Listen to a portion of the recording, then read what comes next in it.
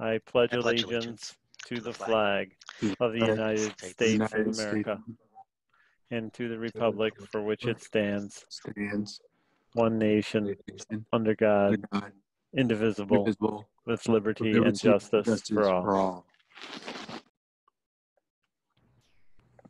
Okay, we'll move on to roll call.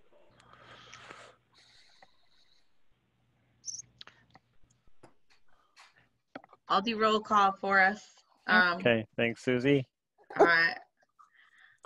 Chair Petrowski, Here. Wilbert Bobs, Here. Vice Chair Hammond, Here. Charita Julieza, Here. Bruce Cantor, Here. Les Stansbury, Here. and Secretary Thompson. Here. Excellent. You have a quorum. Okay, great. Thank you. So we'll move on to approval of the agenda. So we have the agenda here for Tuesday, September 15th, 2020. Everyone's had a chance to review it, and if there are any comments or adjustments, we'll entertain a motion to approve the agenda as it's written.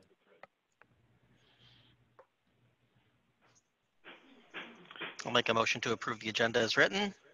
Second. Those in favor? You need a roll call, Chairman. Yes. Okay. So, Petrowski, here? Yeah, aye. Sorry. Bobs, Aye. Hammond, Aye. Elisa. Tell me how to. Sorry, aye. Cantor, Yes.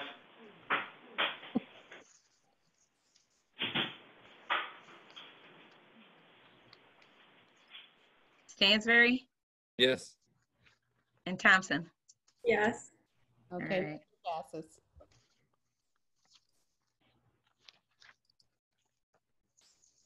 All right. Item 4. Hey, item 4, approval of the meeting minutes for the regular meeting of July 17th, 2020, when we last met. Everyone's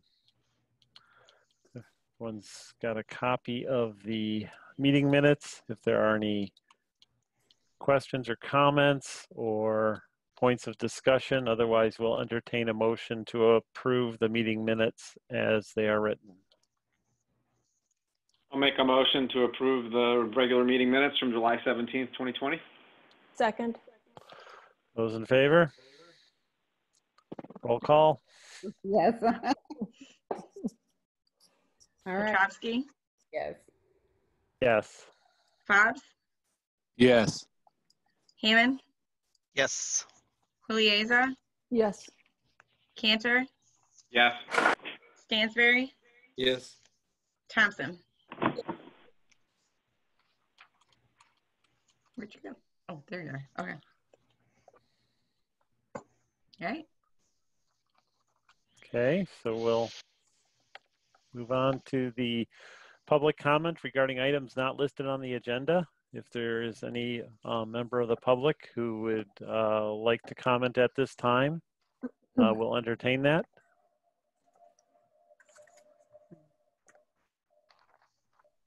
They'll need to raise their hand or what is it?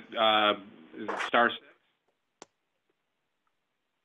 If they could raise their hand or type their question in the chat room, and I don't see any hands raised or chat room comments.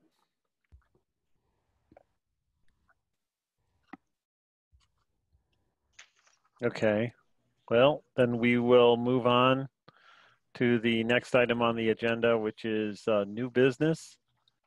And I guess we will take these in order, A, B, C, although they're fairly similar in content and analysis. So we'll begin with the site plan review for Lathfield Investments, 27208 60 Southfield Road.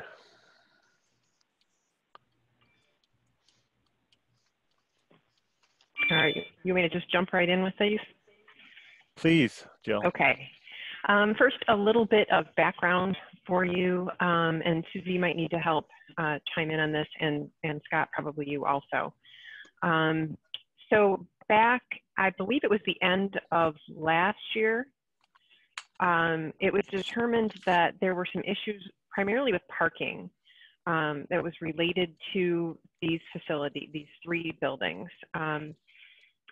And as part of the sort of the searching process and how do we deal with this process, it was determined that the original use for these buildings back when they were built, probably in the 60s sometime, was that they were largely professional offices. They had no current site plans on file. And so the first step in the process to figure out how to address the parking issues here is to get some sort of site plans on file with the city, and then try to identify solutions for the parking and or determine whether parking variances are in order. The property changed hands at some point at the beginning of this year. And so the current property owner, we met with him back in February before the end of times, and we talked through all of this process and explained what the process would be, that really it's a matter of conveying what's happening on the property, what types of improvements are happening, and really just the current state of the properties as it is. Susie or Scott, do you want to add anything to that? I think you've summed it up pretty well. Yeah, I think that's pretty accurate. Okay, cool. All right, so essentially, so there's similar properties, and yet there are some nuances between them. So, and I will apologize if I mix them up. I will try really hard to not do that. The first one is 27206, and this one is the site between Cambridge and Sunnybrook, right? So this is the south one on Southfield Road, south of City Hall. So you'll see that they're all roughly about the same size. This parcel and one of the other ones also has the benefit of having some vacant land to the east that's undeveloped. It's zoned residential at the current time. The interesting situation here is that a lot of the parking, not as much for this one, but certainly for the 2 in the north end, are in the Southfield Road right-of-way. So we've highlighted that. And that is part of where some of the issues are with these sites. So we had gone back and forth just with some of the details about these properties. We have a couple issues with the site plan, really primarily reflecting their provision for parking. And I'm sorry, if somebody could mute their microphone for a moment. It's hard to, I get the feedback stuff. Thank you, sorry, that's just a weird thing I have. So we have some of the parking that they're providing on site, that they're showing they're providing on site, we can't really count it because either it's deficient in its dimension or it's deficient in its location. And those are noted on the plans. There are some issues with that in terms of the number of spaces that are provided and required, and you'll see those highlighted in each of the review letters. I think essentially the loading is satisfactory, the traffic and circulation are reasonable. We do have issues with the dumpster. That was something that came up. This one for this property is located on the adjacent parcel, and that's not permitted. So really, in terms of the screening of that, we think that should be addressed. The landscaping, I think it's very difficult to upgrade for that at the moment, especially with the parking consideration. And the screen wall situation, this one has an existing fence along the east side lot line. It's not compliant with its material or its location, but the applicant is not proposing to alter that at this time. That I think is an area which the Planning Commission might want to discuss, but I think the primary Areas of discussion would be surrounding the parking and the dumpster location and screening. I don't know if there's any more detail. I don't know that there is necessarily, but I'm happy to answer questions about this particular site. Thanks, Jill. I was going to say, wasn't there an issue with repair of the alleyway in the back? Wasn't that suggested, and the applicant wasn't going to do that? I think it was Part C on page 3. It was regarding the location of the alley. So I don't know if maybe there was some misunderstanding from the applicant's perspective about what our first review letter was asking for. We were suggesting that if the applicant wanted to use the portion of the public alley for parking, that they ask council for approval to do so, just like we've done in other instances in the city where the city has issued a license to utilize that public area. So their response was that they weren't changing that in any way, which is fine, but it wasn't really the response that we were looking for. Jill, and I know we're focusing on this one, but I think in one of the other analyses there was a reference, or at least a pointing out of the fact that if use of whether it be the public alley or the right of way or were being used to accommodate the parking in those areas, that there was a requirement for maintenance to take on the maintenance of those areas of pavement, etc. Does that apply here as well? Yeah, that's what I was getting at, Mark. Yeah. Yeah, and I think that would be included in any kind of a council approval or council license agreement. Okay. Would be the maintenance of it, sure. And I had another point to just ask, since it has maybe application to all three, but focusing on this one to start. Since they have residential property adjacent to them that's in ownership of the businesses, but it's not zoned the same as the businesses, are there opportunities here for those areas to be considered, or for a change of zoning, and then to be able to apply or make up for deficiencies in parking on those properties? That's a really good question, and it seems like a really good example of how certain properties are bound and constricted by the available parking they have on site because of the public right-of-way issue. But currently, the city doesn't have any provision for that in the zoning ordinance. We've discussed it, so that would be something that the city would need to address in terms of allowing that and putting in some appropriate standards to do that. Okay. Now that would provide an avenue or potential avenue to achieve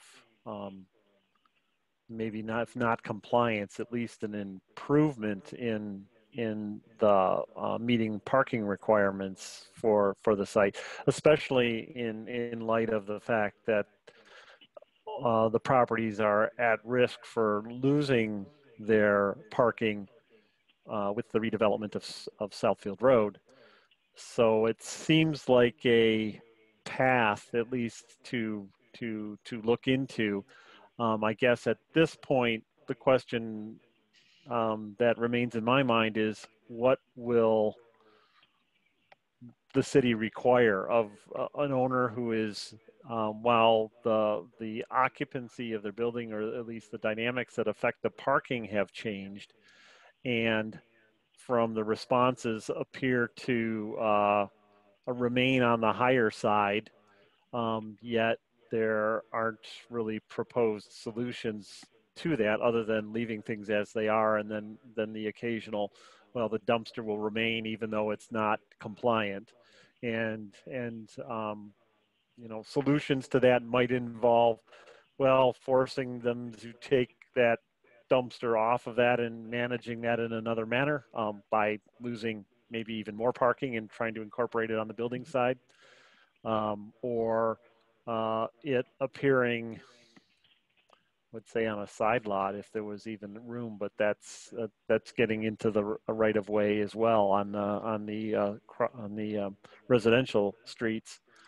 Are there, I guess, any other thoughts for us to entertain here, other than to, or maybe to provide some direction to City Council about what needs to be thought about here?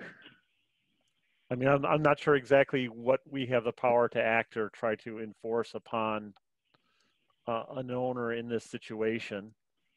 Yeah, like wondering where we want to take this. I agree, Mark. So throughout, as I'm reading their responses, Jill, my question to you and Sri is, are there particular thresholds by which you review? You know, it's your second review, and now they've responded. Are there particular thresholds in their response that would cause you to say, hey, you know, if you really are unwilling to do this, I mean, that's a sort of a deal breaker because it's a non-compliant.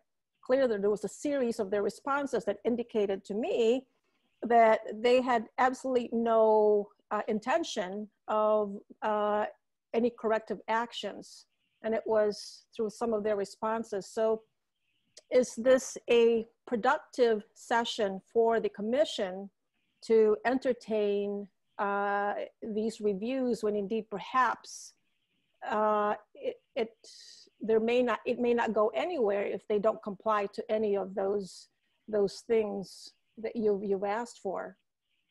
Well, I think in terms of the parking, that was really the genesis of them coming in to see us and to come and see you, because that needs to be addressed. So whether there was some opportunity to reconfigure some of the parking that they have on their site to see if there was a way to get more parking on their site, that was one of their options.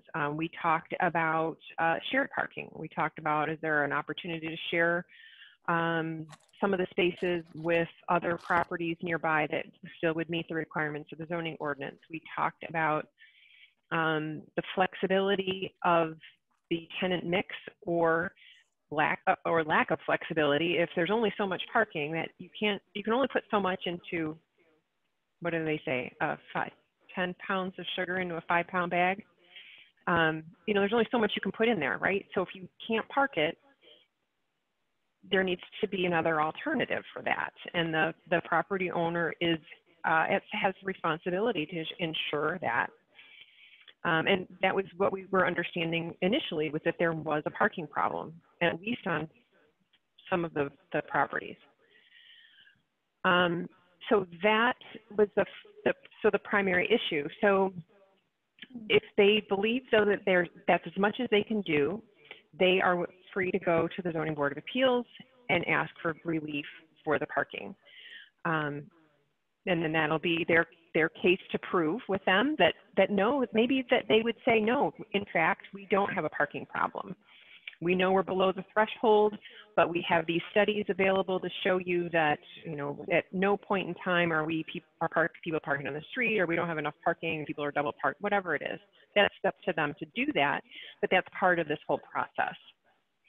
I think, however, in terms of the dumpster situation and the trash, there needs to be some remedy for that. And I do think that that's something that the Planning Commission should see to it, that's addressed. That's a standard that any of the businesses in the city would be required to adhere to. And then other things, like I said, the landscaping, the lighting, they're really not changing any of that.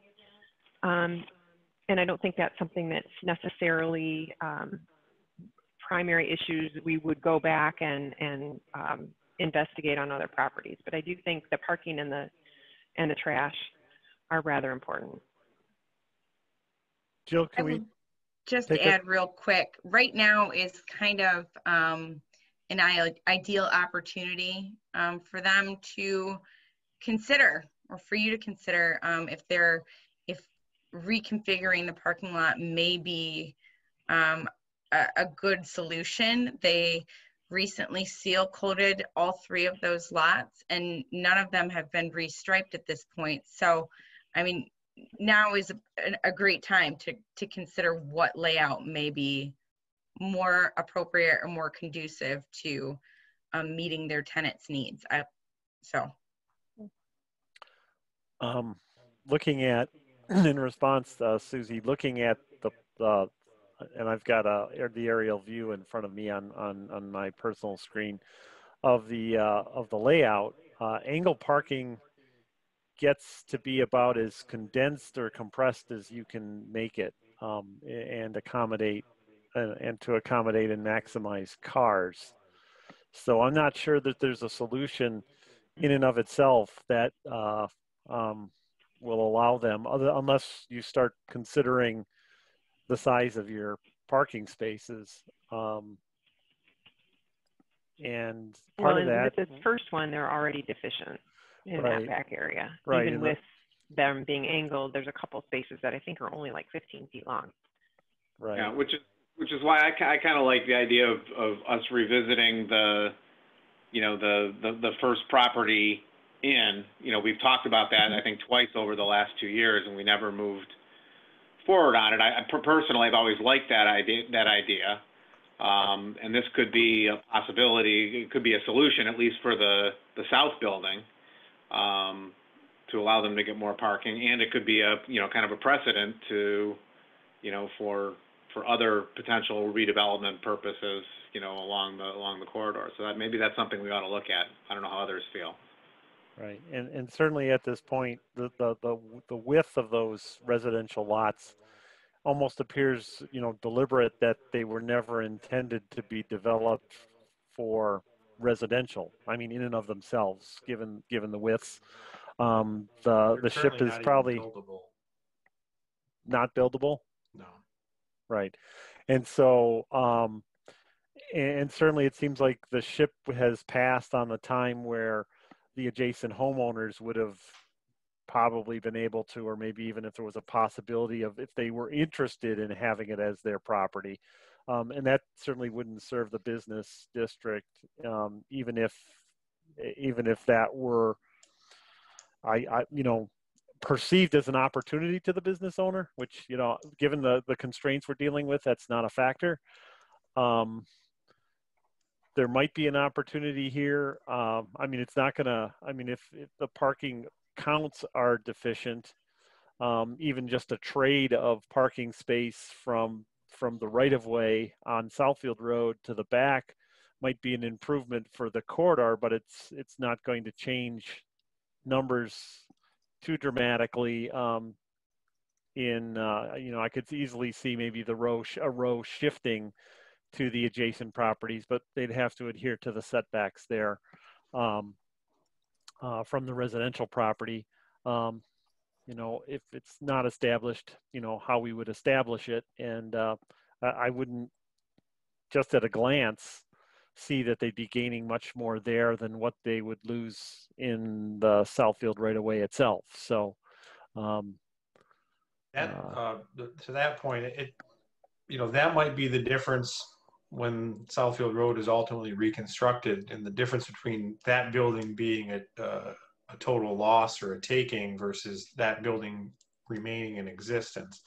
If Southfield takes away their right-of-way, they lose their parking, and if they don't have anywhere else to put those cars, then that property becomes property that needs to be acquired as part of the project for the road. I'm not sure what Bruce is doing, but I was going to say, but this is a prime example. We've talked about over the past several years on multiple occasions, the parking as an accessory use in a residential district that's adjacent to a commercial property.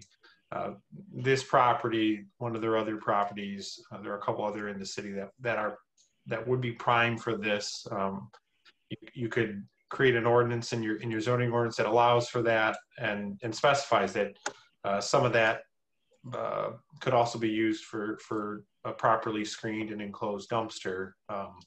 Obviously, we'd have to make sure that those aren't put right on the residential property line for obvious reasons, but as Bruce is well aware. But you know, I think that's something this right here, this property is a prime example of how an ordinance like that could really benefit both the city and the property owner, you know, in moving forward with the Southfield Road redevelopment.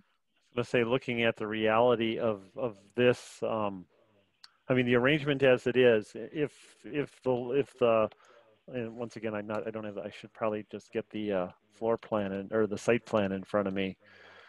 But with the property line existing right through the center of the drive lane in front, your parking would pretty much, assuming the building footprint stayed the same and as it is right now, that you're going to lose all your parking in front because you don't have a viable approach lane to get into the line, the line you have right in front of the building itself. So you'd end up in a situation where you're either putting in some close parallel parking, you know, on one side with an access, and you know, just trying to imagine it, and then you would certainly be dependent on the back area for getting more parking, but you're probably not going to achieve the quantities that they're currently sustaining in a manner that's not sanctioned.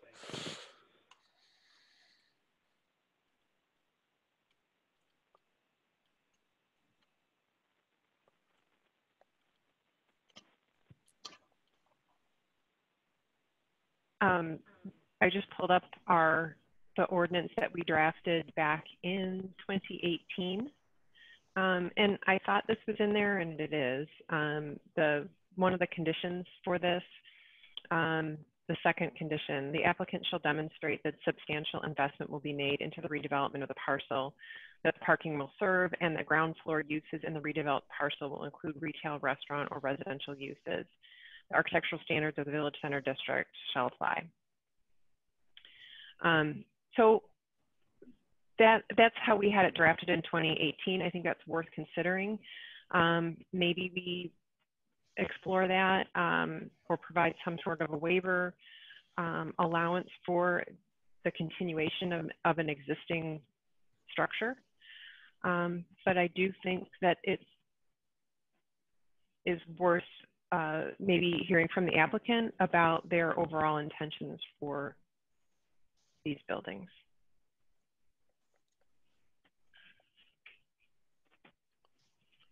Okay, we can entertain that at this time. If did you want to go through the other two, or I mean they're pretty similar in terms of the issue. We the should issues are the same. We should probably, I guess, just go take a walk through those and just point out any nuances to each of them that you know, is a different variation. I think similar issues exist with all three. Mm-hmm. They do. We have the same. The next one is the 28,600 and 28,690 between San Rosa and Avila. This one also has the adjacent residential parcel. We had similar issues with the parking alley, or the parking in the alley, the parking space length, issues with overlapping the sidewalks. Again, the use of the alley would require a license if they would like to use that. Otherwise, just hanging over parts of it aren't really, that's not meeting the code requirements. And then again, in this case, the dumpster, there's a dumpster, but it's not compliant. And there's also a fence on the east side of the vacant lot, and it's a similar situation.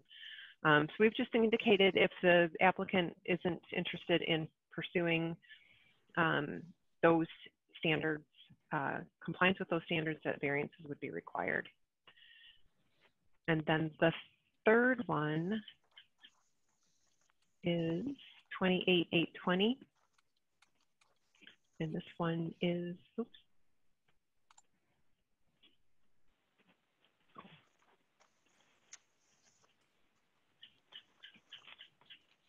This one's the northmost site. This one's between Roseland and Santa Rosa. So this is just north of the other site. This one does not have the benefit of the additional parking behind it.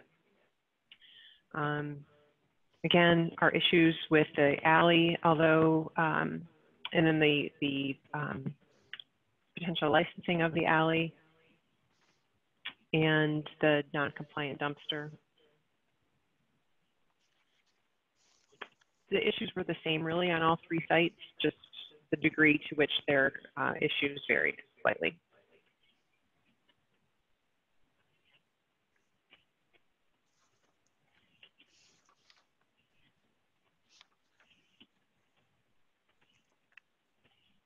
Gil, is there going to be any more conversation with the applicant from you all's perspective, or once they give you your response, are they done? Well, it's up to you. It's for you to have a discussion with them now.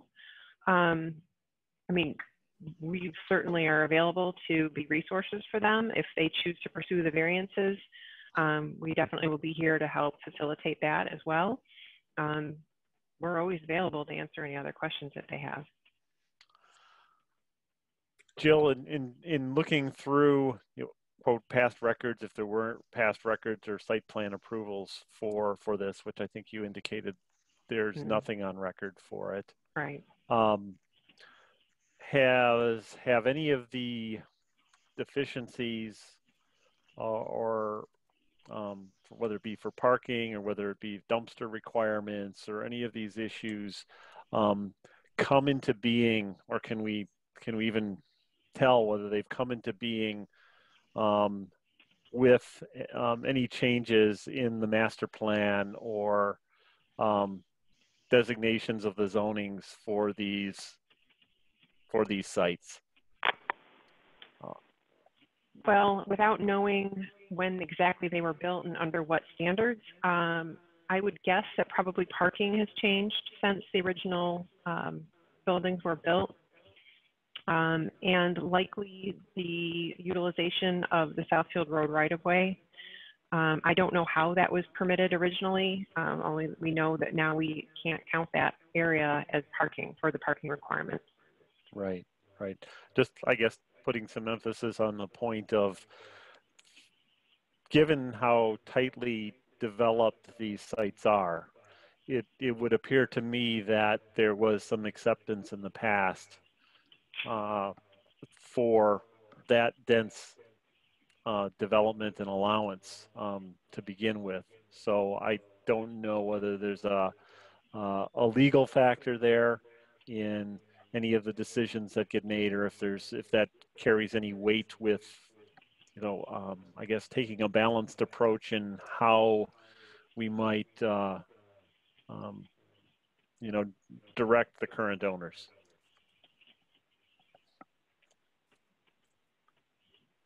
Well, the issues with the right-of-way parking are that the city doesn't own the right-of-way, and that right-of-way is subject to change. So the uses have been continuing for some time, but apparently even with that, there's been issues in terms of the number of users on site and identifying adequate parking for those facilities. Right, and there's no past records, or at least that the city has, I'll say, maintained, and I don't know this, it's just from what's available to us at this point, how those were developed originally, what the history was, whether parking was added at some point, whether the buildings were constructed with less and maybe they needed less, and if anything was modified along the way. We're a good 60 years later, approximately, from when many of these were likely constructed.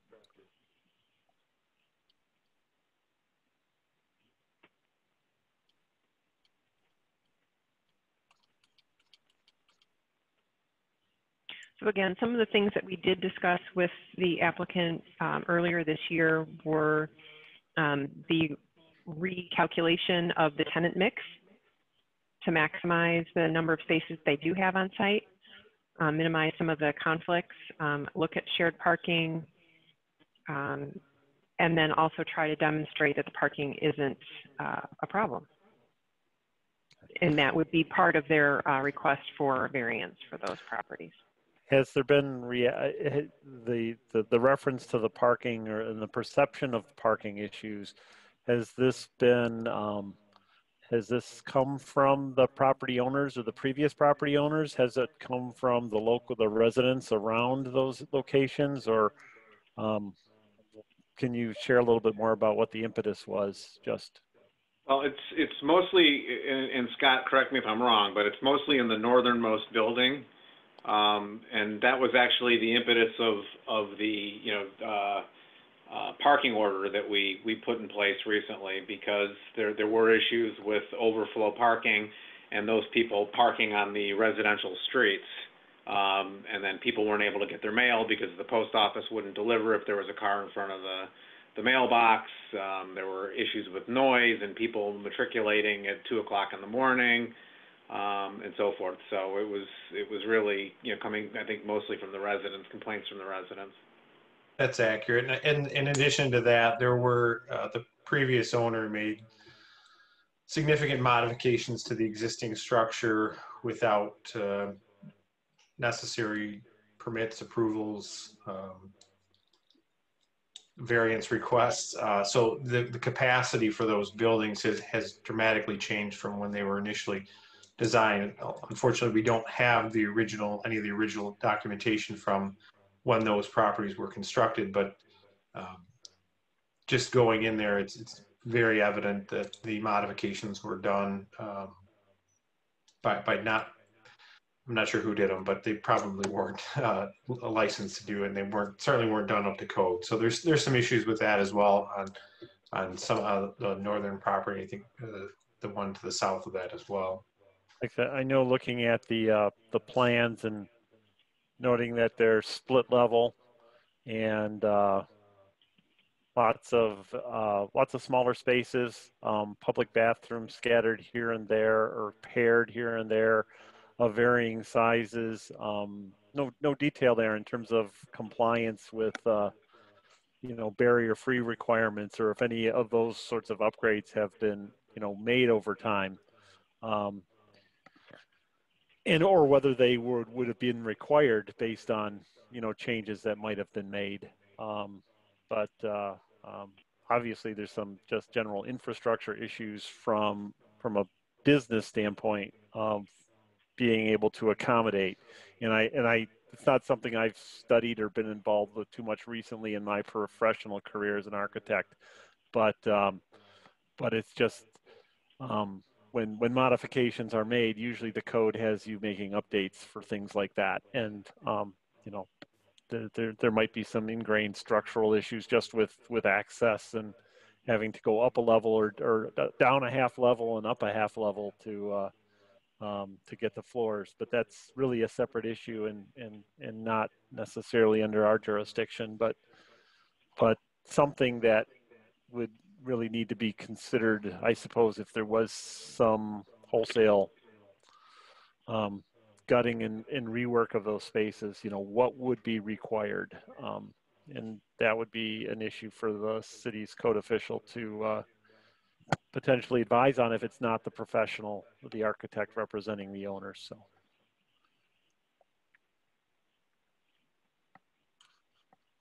Jill? Yes.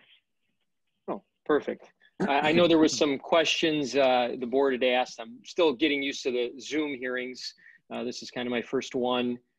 Usually I'm in person, so thank you very much, everyone, for having us tonight. I am on behalf of the applicant, Jason Curris. There's some other folks, I can't see them on the screen, that we brought along, our architects, and some other folks from our office, a gentleman who's running the buildings right now, and one of our attorneys as well. I can't see them on the screen, but normally they come to us to all of our planning commission meetings. But I think there was a question as to what was our intent with the buildings. First and foremost, we couldn't be more excited to be a part of Lathrup Village. I think that the corridor is an amazing corridor.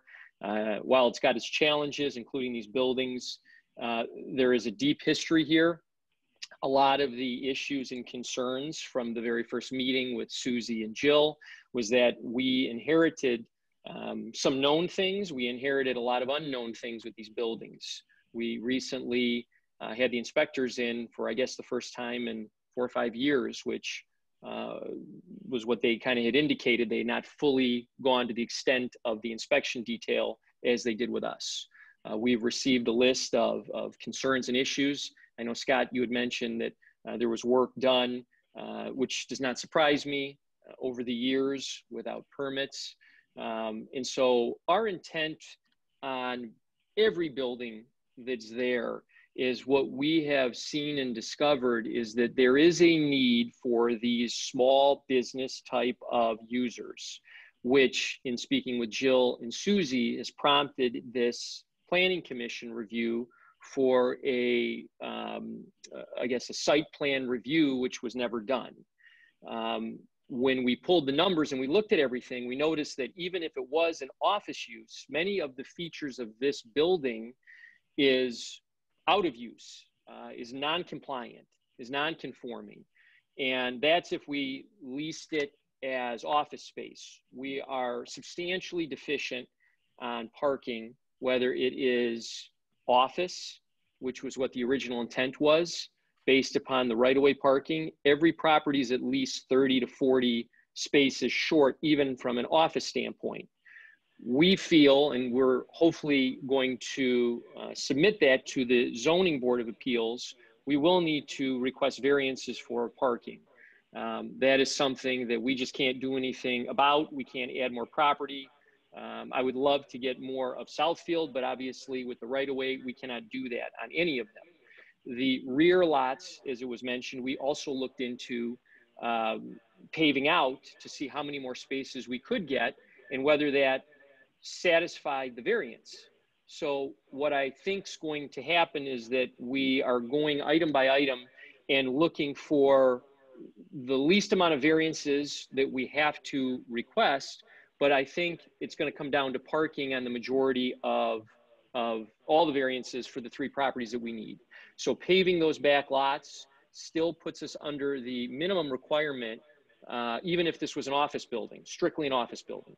What we found is that we actually think the parking's improved since our ownership. Now, granted, when we first bought it at the end of January, no one envisioned the world ending in March. And so we are really now getting kickstarted into cleaning these buildings up.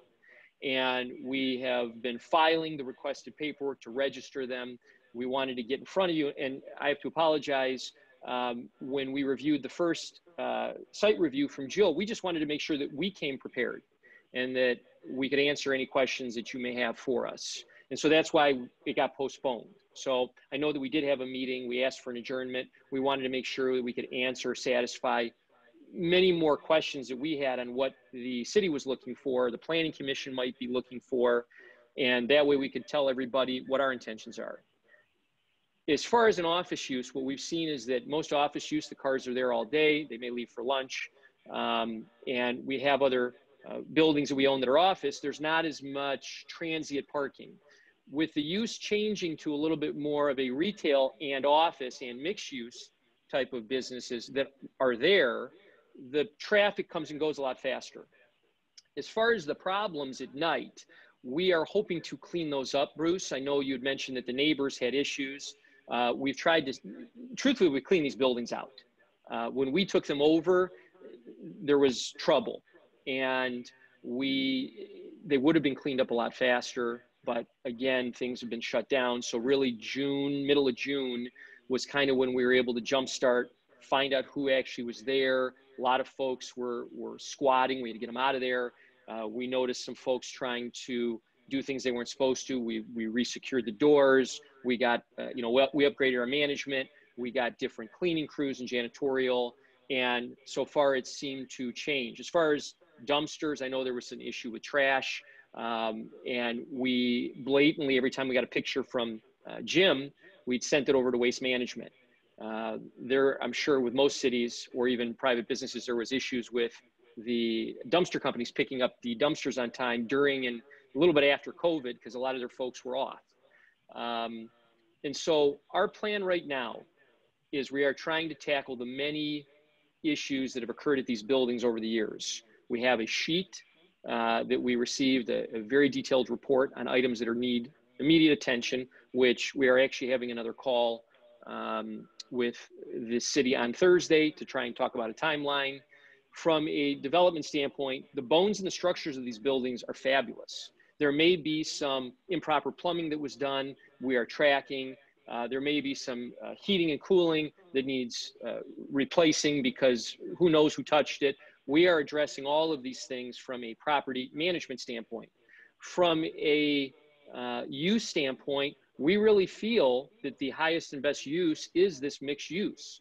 Some of the folks, unfortunately, cannot necessarily afford the premier shopping centers in the area. And they are folks that want to not operate their businesses out of their homes. They may be artists, they may be photographers, they may want to rent small office space, and they can't afford going into a shopping center. And so this gives them an opportunity to start Business 101. And we do not have leases there. So from a standpoint of clearing and cleaning a building out, everyone that's on site is a licensee.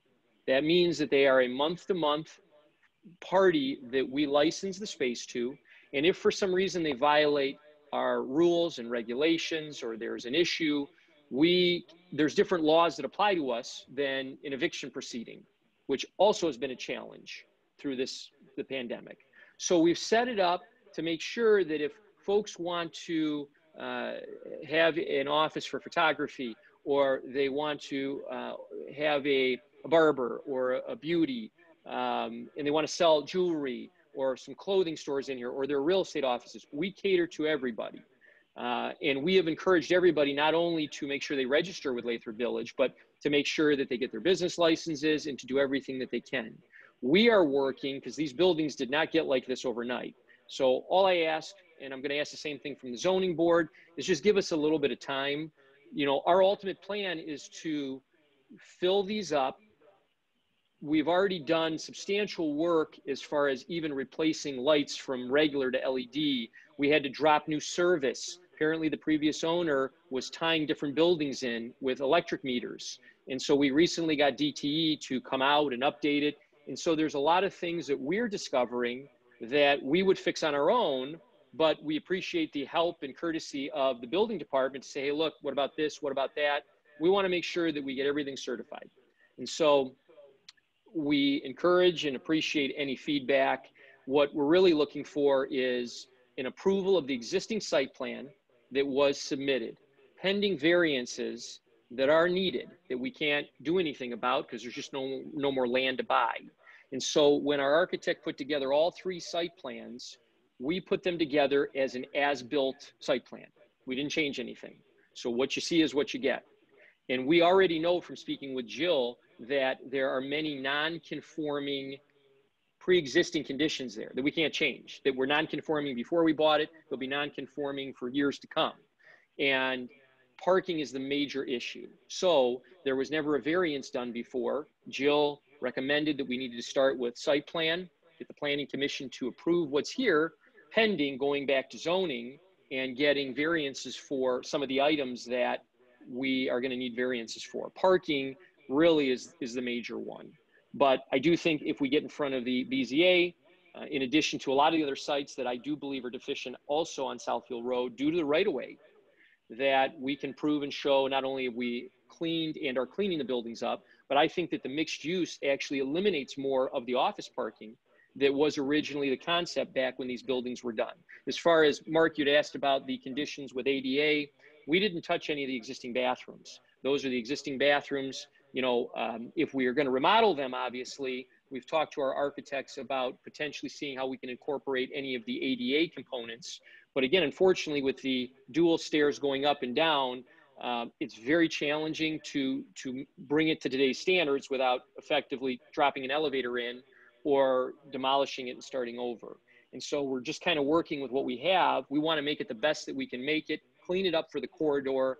And, you know, again, any recommendations from the Planning Commission, we'd love to hear. But I just wanted everyone to hear our plan was to bring in proper businesses, proper folks who get licensed, proper folks who pay their business license, proper folks who pay their personal property taxes when they're here. And when the folks are actually registering and doing it the right way, we hope that they're going to be here to stay. They're not a fly by night, let's go open up tomorrow and move out the next day. But we have precautions to make sure that if somebody is not doing something appropriate, that we can get somebody out of the building quickly versus long-term 10, 15, 20-year leases with folks. So that's our plan for all three of the buildings. We've gotten tremendous phone calls. We think it's a great corridor, but we've got a ways to go, and we want to clean it up together with the city. That's great. This is Jason Hammond speaking. You guys hear me okay? Yes. Yep. So Jason, thanks for conveying all that information. It's really great to hear the plans and the intent. The intent wasn't really described well, I would say, in the written response to the site review from Giffords-Webster. It kind of read like, well, we're not planning to change anything. And that was kind of it, right? So the fact that you guys are open to at least considering change, right, and getting feedback and trying to make improvements are appropriate and possible and reasonable is nice to hear. My feeling is that just because things have been the way they have been and kind of non-conforming and potentially incorrect or challenging all along for many years, since before now, to me that's not a reason why to keep things as they are. I don't feel like I'm not saying right now that I would be not in favor of approving the site plan review with the provisions of variances that you would need to request and get approval for, but I also don't feel like just using the reasoning that, well, they've been non-conforming, these buildings have been non-conforming for some period of time, and we're not planning to change anything at this point is a reason to approve a site plan as is.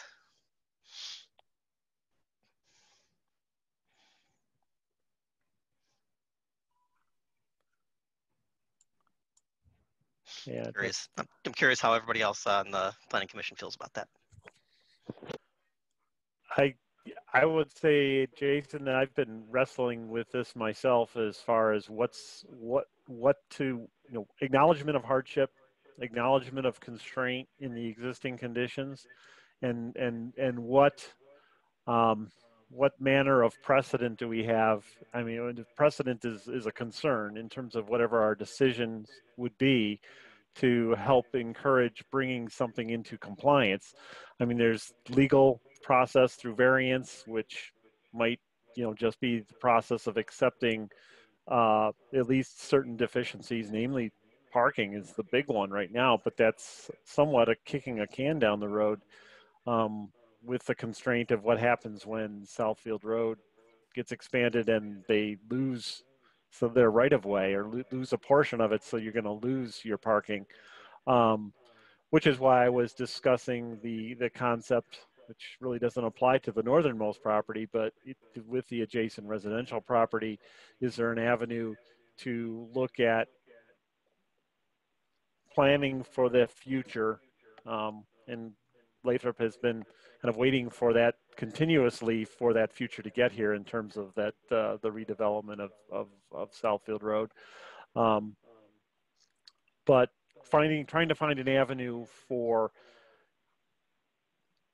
assisting the properties to remain viable with the business, maybe with the business structure that you're proposing or that's currently in existence, but also not necessarily propagating problems that or deficiencies that have been going on for some time.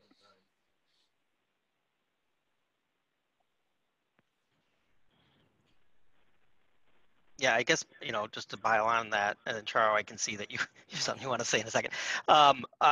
We got to work with you guys to figure out a way to move the ball down the field in a way that is sustainable for years to come. Just to kind of summarize what Mark was saying, right? We know the parking situation is not going to get any better, right? It's just a fact, right? They've been talking, Oakland County's been talking for a long time about expanding Southfield Road, and one day or another, that's more than likely going to happen, and it's going to steal some of the parking that you guys have along Southfield Road.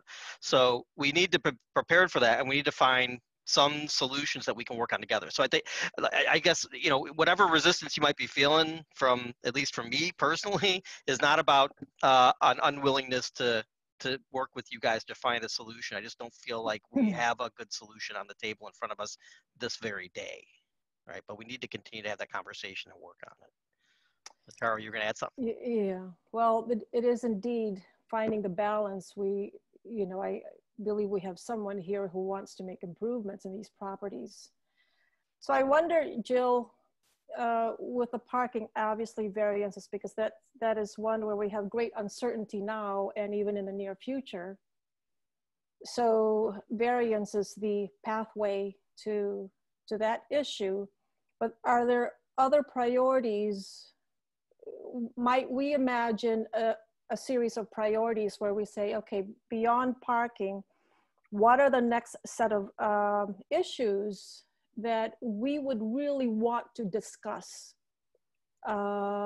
with these folks, and to prioritize that and say, this is really important to us, and we would like to work with you, and say, even if you do not have immediate plans to tackle this now, is there some sort of schedule that we can come up with to say, could we then work on this? Okay, after that, what is the next most important issue?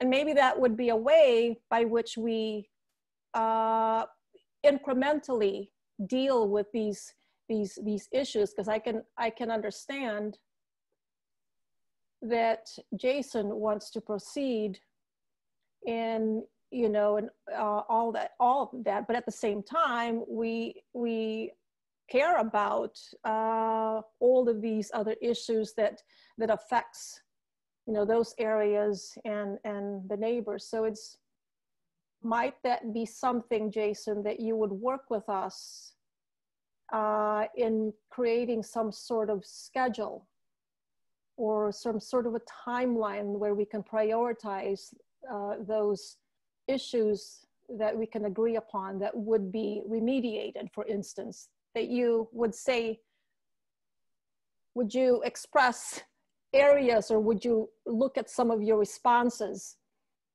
given that now you've listened to us, and say, are there areas where you might reconsider a different response? In regards to the site plan review, Charo, or I think there's two things. One, there is the existing building conditions that we are working on currently with the city. We have folks in these buildings. We have to make sure that everything is up to snuff. These are not empty buildings, and we don't plan on keeping them empty. We'd like to bring the businesses into Lathrup Village, because I do know that those folks eat and shop, and when they're not working, they may run across the street to go get something. So we want to bring these businesses and keep them here. Being that said, from a planning commission standpoint, I know Mark has had a couple comments as far as, where do we go? What can we do with it? I'd like to know what other immediate items you have. I've looked through all of these. Parking was the major one, the dumpster corrals or lack thereof, and then the rear parking, which is in the residential lots. I think that's a different matter. As far as a matter of procedure, I'd love to change my responses. The issue I think that I have on the parking at a minimum is that I have to, by law, go to the zone of boarding appeals. I'd love for you guys to be able to grant that to me, but I know that I have to go ask for that. I don't know how I can get more parking. The landscape, as Jill has mentioned, I'd love to rip out some of the concrete and beautify it with new landscaping. The problem then is I'd be going for an increased variance in parking. So I only have this piece of art that I can work with. And if I take something else and maybe we do more site lighting, or maybe we do additional landscaping, then I'm only gonna further cut our parking, which then would be a bigger variance. So what my goal is to figure out of all of these things in Jill's review, how can I try and accommodate and get the site plan approved with the least amount of variances that I have to from a planning commission standpoint. And the other facet is these buildings, and Jason, I love when we've got folks that are interactive with me, especially in the planning commission. I know there's no resistance. You guys have been wonderful. Susie's been wonderful. Jill's been wonderful, just to be able to sit down and have a conversation before we get here. Because a lot of times cities don't do that. And so what I want to try and do is preserve and protect the businesses that want to be here with a building that's from the 60s that I know I need to make improvements on. Now, when I spoke with Jill, I'm going to be tackling things one off on a checklist either way. And that could be simply making sure that the plumbing's not leaking. So there is a facet of management issues that I need to attend to. Then there's the facet of, let's say wishes. I have the needs and I have the wants. And I want to do a lot of things with these, but I need to get the needs done. In the same token, I was told from Susie early on that we need to get these things in compliance. That is a need of the city, is to get these buildings at least in compliance. If I can't get them in compliance through planning commission, then maybe the Board of Zoning Appeals will grant variances that will then put me in compliance, even though it's a non-conforming compliance, pre-existing. At least I'll be in compliance. Then we can work on the future of potentially rezoning the back parking lots. If we can do all of it in one swoop, I'd love to do that, but I just don't know if that's a possibility.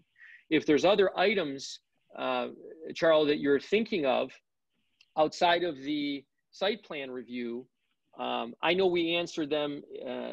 I guess we responded to them with my architect. Marcia, I don't know if she's on the line. She did the responses with us, but we responded knowing truthfully that we were probably going to be headed to BZA because we just couldn't fulfill the requirements by code today. So if there was something specific, maybe I can address it, but I know you'd asked for a timeline. I think we have so far gone down the timeline verbally that we've discussed with Susie and Jill, and we're going to continue to do that. I always like to undercommit, overdeliver for any city that we do work in. But if there is something specifically I can address on the plan review, I'd love to do it. But I know we wanted to go item by item, and it seems to me the biggest issues here, Jill, when you wrote this up and when our architects were talking, was really the parking, which we already know. There's deficient no matter what. It's deficient today, period. And we got to get around that. We got to get a variance because none was ever granted ever, or it would be on the title work, and we never pulled it when we bought it. And then the other big issue was the alley's simple. We can change the parking. I apologize because we spoke with our architects before this meeting, but we can fix some of the items as it relates to public alley, parking in the rear. We can make it parallel parking. We're already going in for a variance. We're just going to go in for a larger one. As far as on the dumpsters, a couple things Jill requested, bollards and such. And some of those dumpsters sit on the residential property. So, we've got a couple of hurdles we got to tackle. Either we can leave the dumpsters there and the zoning board will grant it, and then we can go in the process of rezoning it. But if we move the dumpster over, again, to the other properties, we're going to be eliminating even more parking. So again, it's the greater of two evils. I'm trying to figure out what we can do in order to not have as big of a variance or as much of a variance.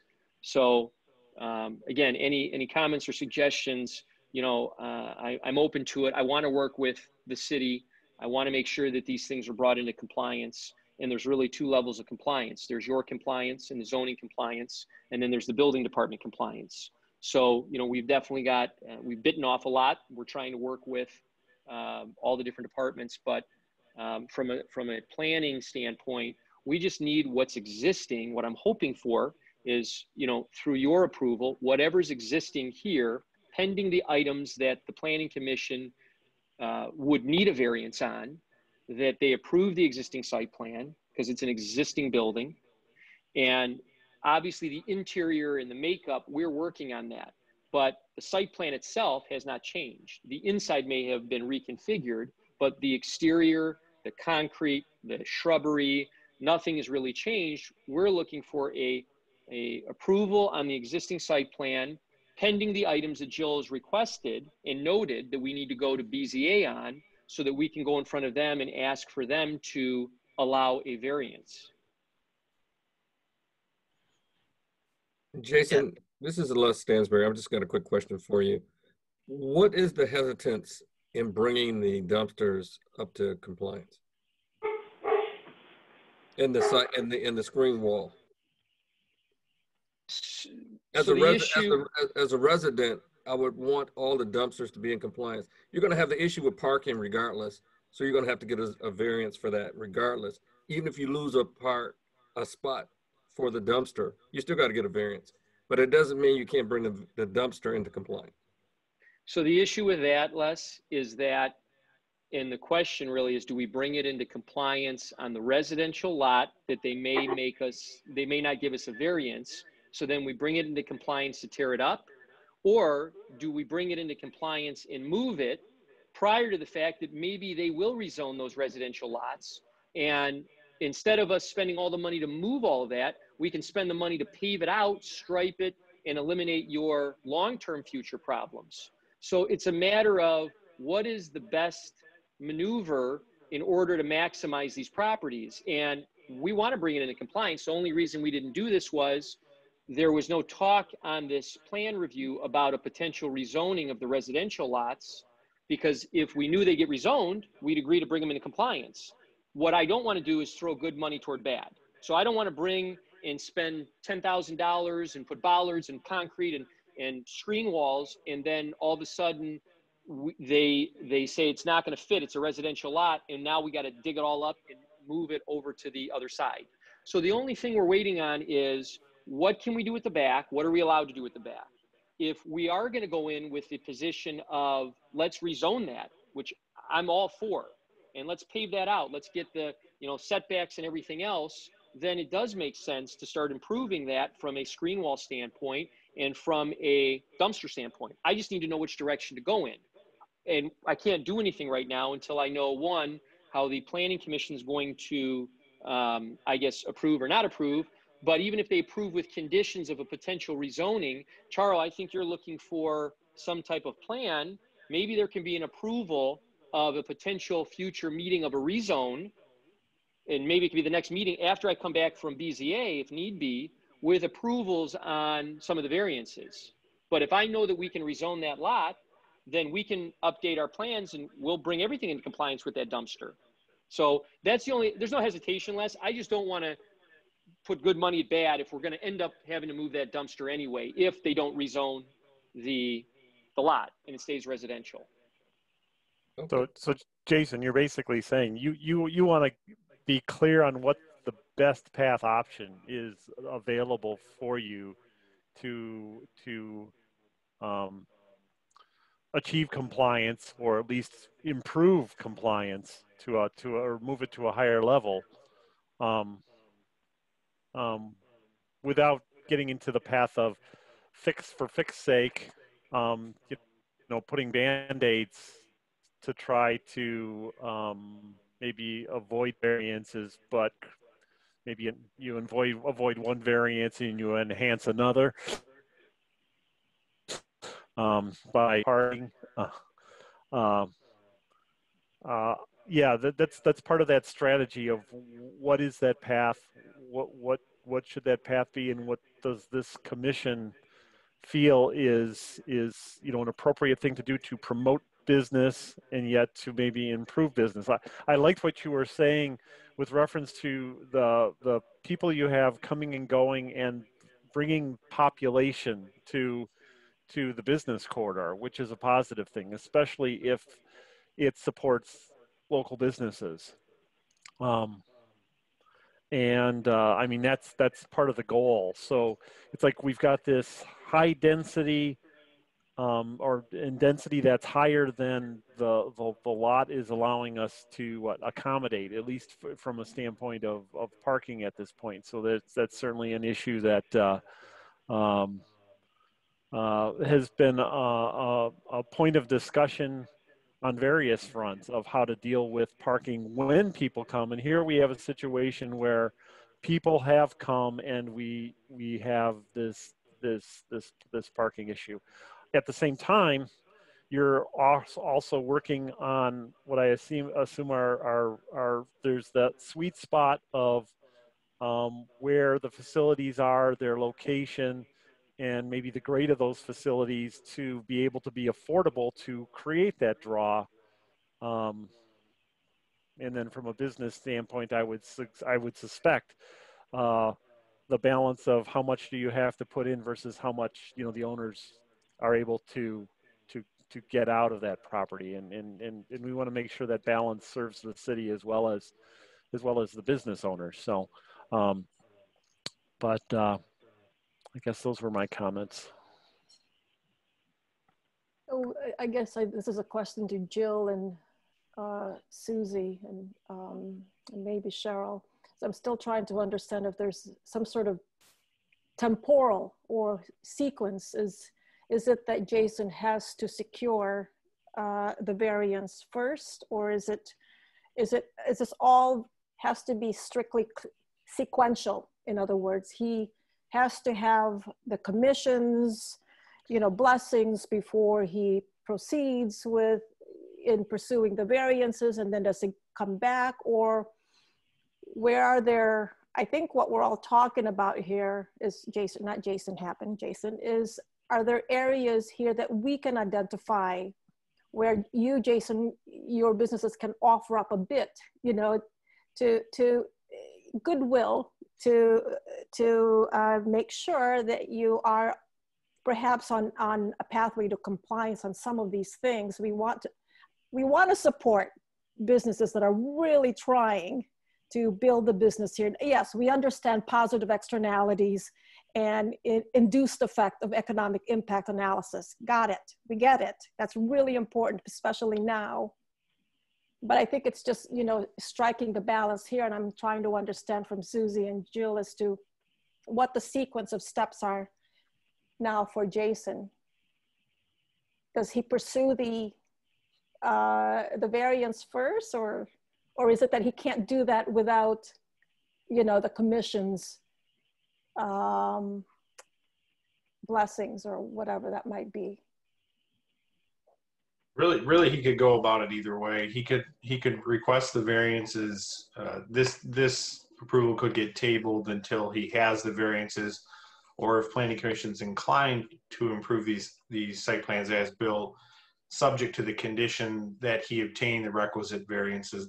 That's one way to move it forward. So, like, one of many ways to move it forward, I guess. Then my question to the commission is are there one or two of these issues that you would hold in priority that we would want to advocate for?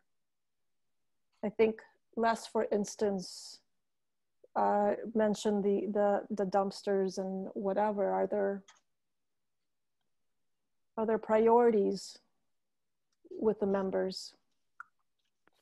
And some of the things, if I can, just to sort of go back to our original conversations with Jason and his team back in February.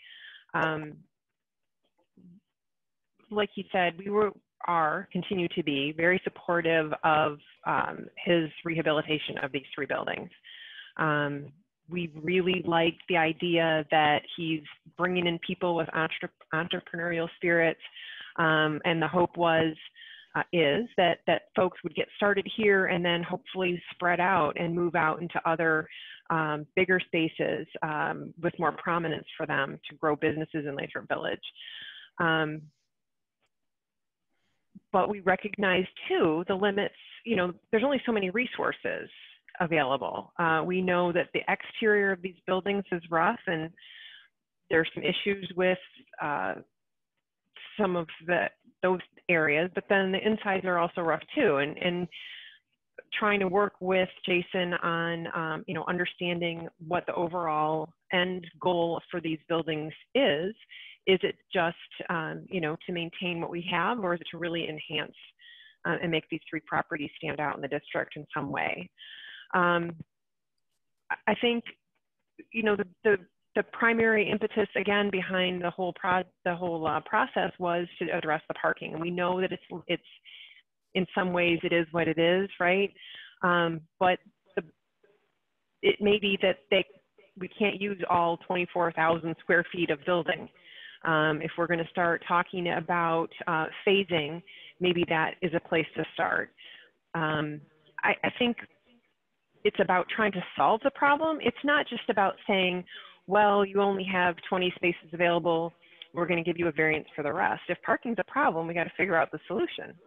So either we reduce the building in some way, we find parking someplace else, we find other places to do the parking, and then maybe some of it is on the city to find some other ways to help other property owners along the corridor with the same issue.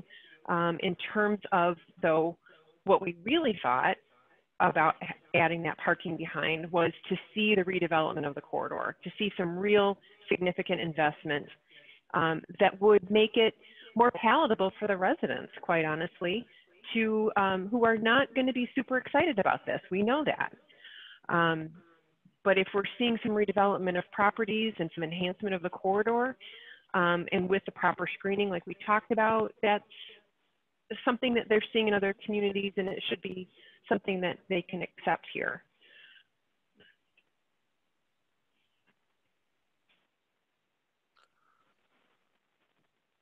So at this point, what constraints are there? I mean, if this, just ask the question, if the commission does not approve a site plan as it is, what status does that leave Jason in?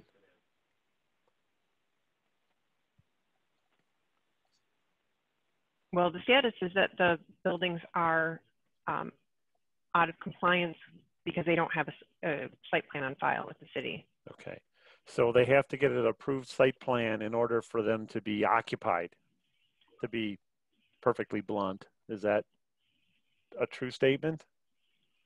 Yeah, they need to have approved site plans. As we mentioned earlier, given the modifications that have been made, the increase in the density of the tenants and the parking issues. If they don't, then I guess under our zoning ordinance, that they would become a nuisance property and potentially subject to abatement. But I mean, the goal of the city is obviously to work with them. You know, having vacant properties is not our objective. We want to see Jason do well. We want to see these businesses do well. We want that for our community. So it's like Jill has said, it's something that it's more than just getting a variance it's finding a solution to the problem. And unfortunately, with the potential, well, the inevitable, whenever it may happen, expansion of Southfield Road is only going to exacerbate that problem. So, you know, putting a Band-Aid on it right now, while that may fix it, we might be back in this situation in 5 years, or as I mentioned earlier, the road commission may make a determination that, all right, well, these properties need to be acquired as part of the redevelopment of Southfield Road, and then now we have vacant properties with inadequate parking and you know, issues there that need to be addressed. So it's in the best interest of everybody involved to come up with an appropriate solution now while we have that opportunity, and you know, utilizing the situation right now with a lot of these businesses are closed, they're not open to the public, so it's a good opportunity to get some of these issues resolved that are, you know, some of the lower hanging fruit. And you know, maybe it's focusing on one property at a time, but you know, I think that's something that the city can work with, you know, the property owner and the architects to accomplish those goals. Right. I guess in part I'm trying to envision. You make the improvements, you make the, if you say the variances, you even change, you know, if you change the zoning to partially help sustain the current business model, the current business plan for those properties, that may have its you know, lifespan too, and that may be very short once Southfield Road gets redeveloped or gets rebuilt. So then it becomes, well, does that mean it's just a change into a new business model, and maybe those properties will have to sustain something that's not, doesn't have the density that it has right now, without, you know, say the immediacy of parking. If we came up with a scheme that went down the road and said, okay, here's the public parking structure lot for the city, would it support the business in its current form?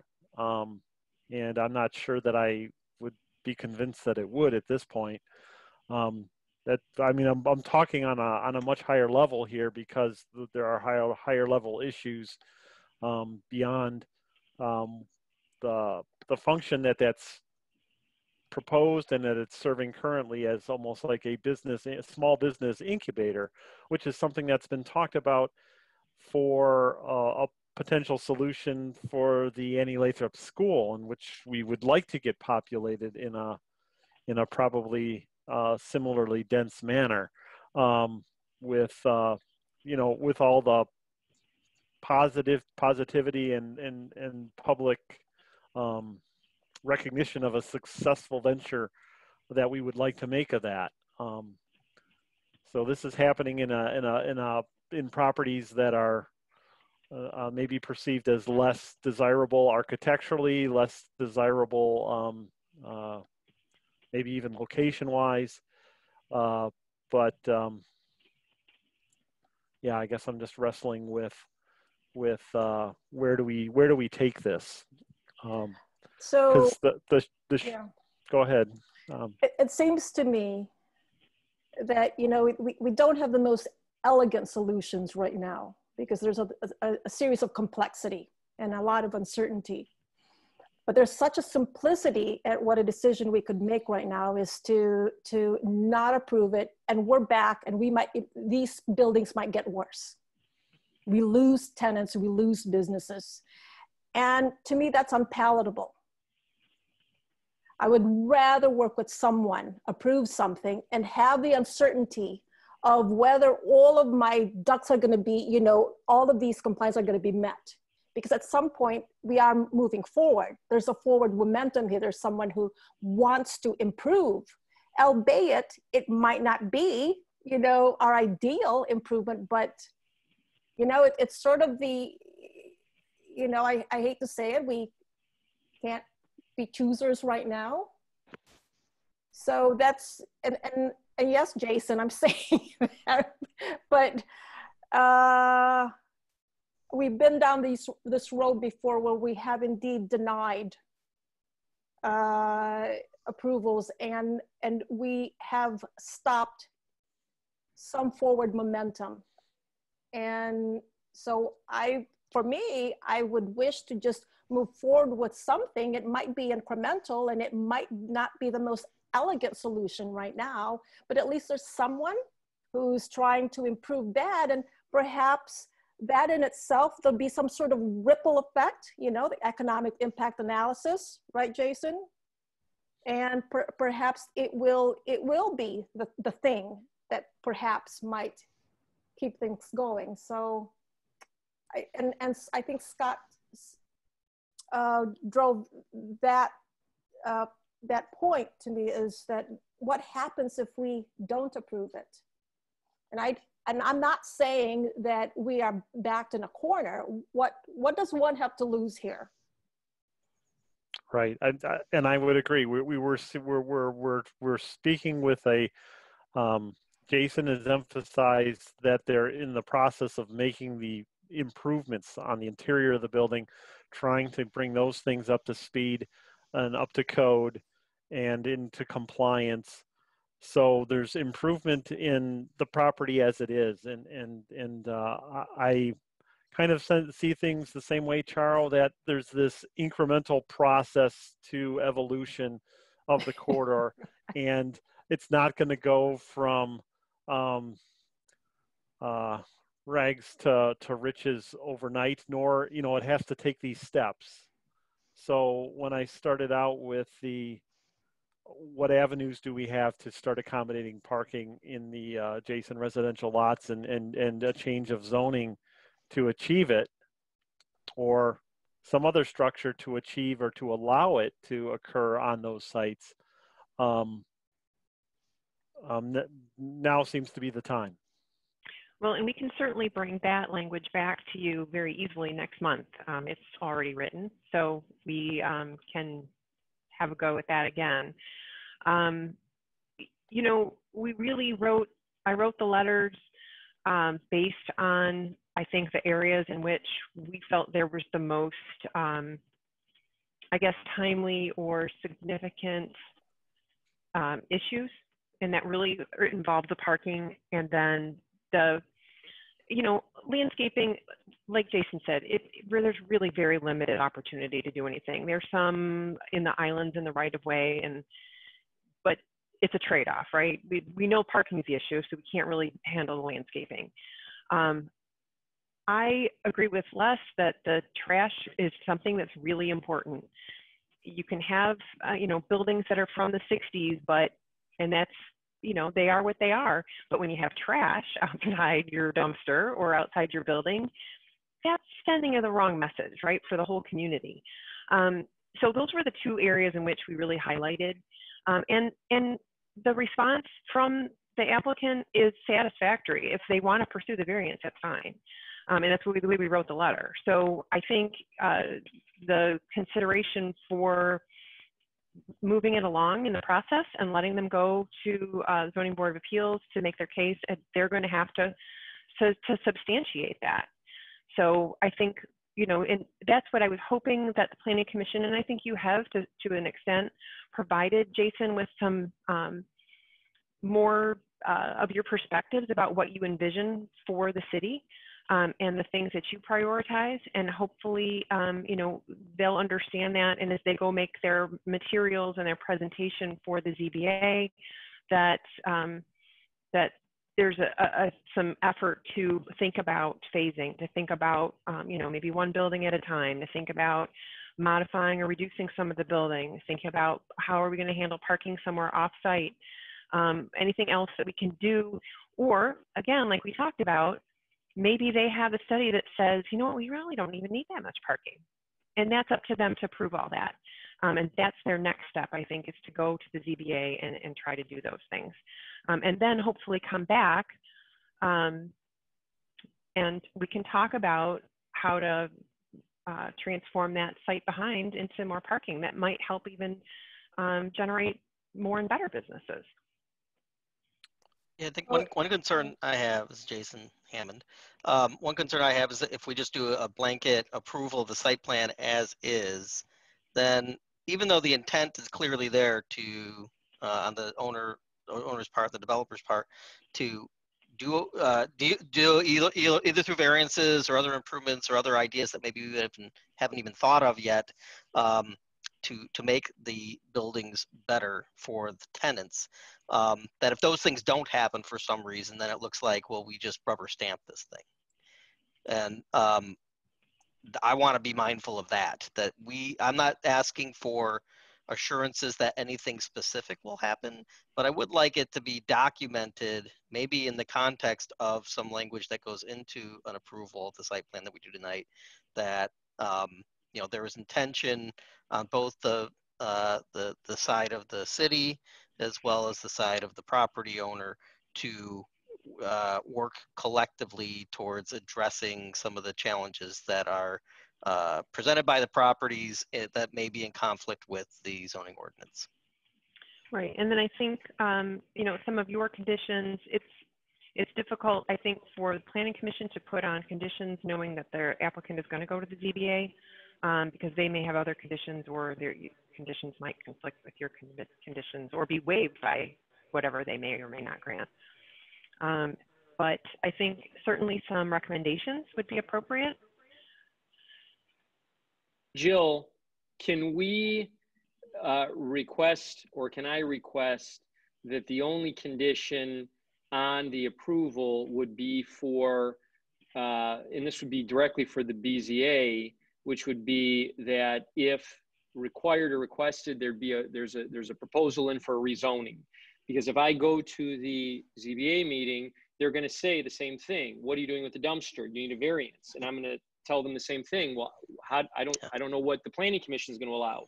So I just don't want to get bounced back and forth. My question is, can we put something in tonight for an approval and then maybe a conditional approval on a rezoning of the residential lot to commercial?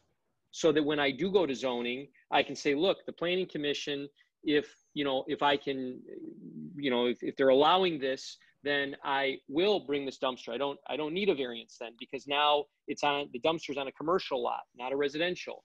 And now my variance for parking is a little bit less because they gave me a conditional approval on a rezoning. Can we ask for that today so that when I do go to zoning, that the BZA board will know, okay, planning commission says that maybe they'll conditionally rezone this, if I can get certain approvals from the BZA. That way I don't have to come back and ask for it, because the zoning board is going to ask the same thing you guys are.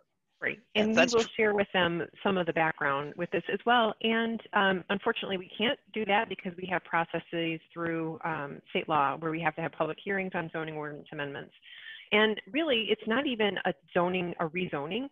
It's to allow parking, only parking, that's adjacent to a building site on Southfield Road. So it's a zoning amendment. If we introduce it next month, Planning Commission has seen it before.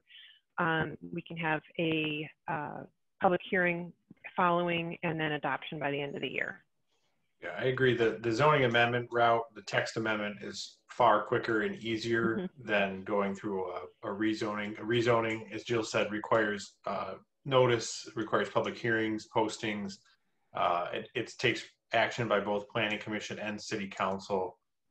That process alone is going to put you back at minimum 3 months. So I think the rezoning is probably, or the text amendment, which would allow for it under the current zoning, is probably the best avenue. Now, it would be a special land use. So to have that, I mean, just to further complicate things, the way we had drafted the language initially is that it was a special land use to allow the development of that residential property as parking. Which makes sense because we're keeping it residential. We want to make sure that certain standards are met to protect the residents in the neighborhoods while allowing still some of the redevelopment on Southfield Road. Does that allow for the dumpster to remain there too? If we were going to actually fulfill the requirement of the bollards and fix it up and do it, will that special use allow that as well, in addition to the parking? I am looking at what we had. I don't think it included the dumpster, but certainly you put the dumpster next to the building, and then because then you won't have the issue whether there's parking there or not, right? But we can figure that out.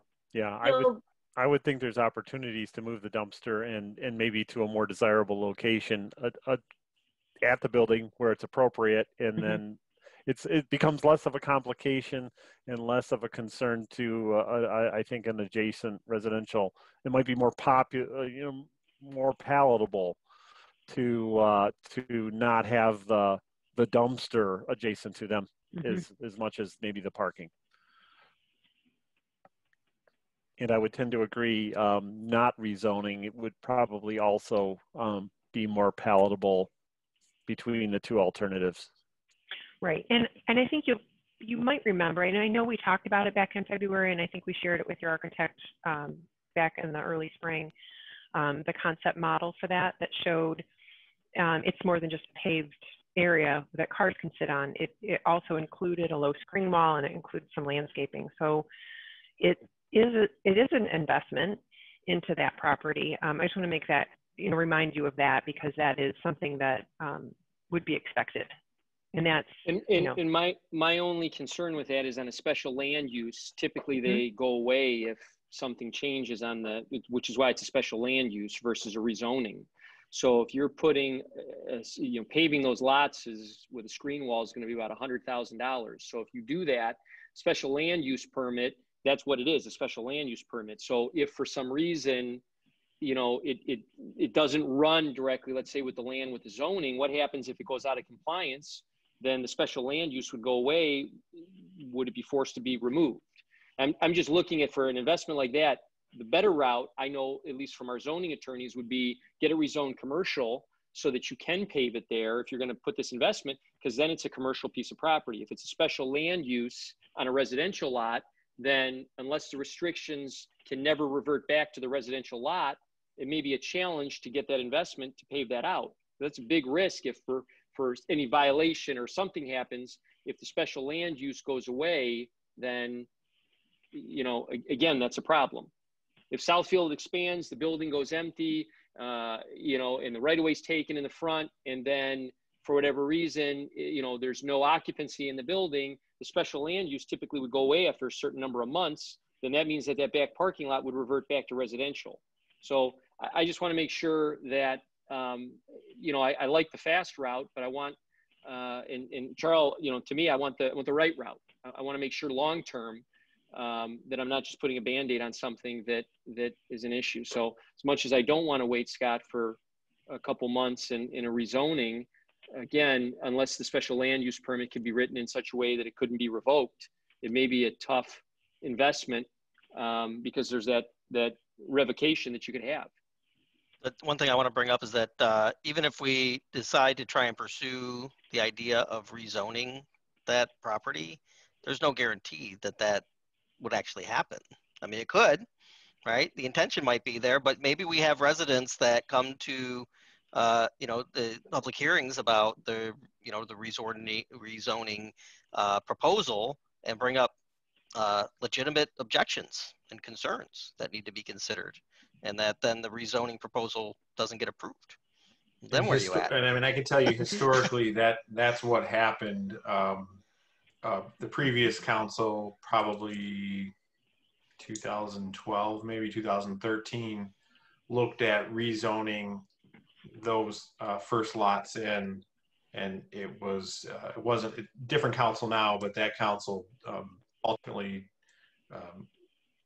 chose not to rezone those parcels based on the feedback and output from the residents. So that is a risk, and that's why when Jill and I came up with this other solution, it didn't involve a rezoning, and it's a lot easier to convince, well, 7 now, but 5 at the time, planning commissioners to give the special land use for that particular parcel versus all the residents that think that it's an attempt to take their property and bulldoze their houses. So that's why we chose that route. But again, it is something that I think, you know, if interested, you make some valid points about the running with the land and versus being subject to an applicant's individual permit. But I think it's something that definitely worth further discussion.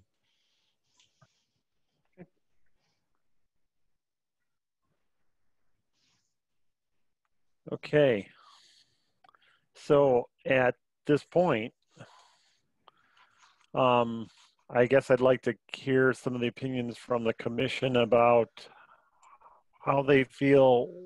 You know, do we have enough information to make any sort of decision regarding the status of these site plan approvals? Well, Mark, my perspective hasn't changed. If we're going to approve the site plan, it still has to have the dumpsters changed and brought up to code. That should still be in the site plan approval. I don't think we should wait because you don't know what's going to happen, and there's still no reason to me why you can't bring them into compliance. I understand all the financial reasons why, but it doesn't change the fact that if it was any other business, we require them to be compliant. So I think if we're going to approve the site plan, it would be with the modification that the dumpsters be in compliance.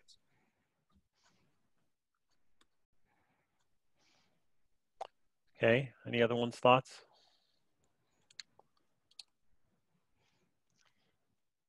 The only things that are going through my head in addition to what Les just said is just to harken back to what I was mentioned earlier, which Jill suggested, you know, we submit as kind of recommendations along with a recommendation for approval, right? Because I just, again, want to reiterate, the Planning Commission can't approve anything, right? All we can do is recommend approval to the City Council, right?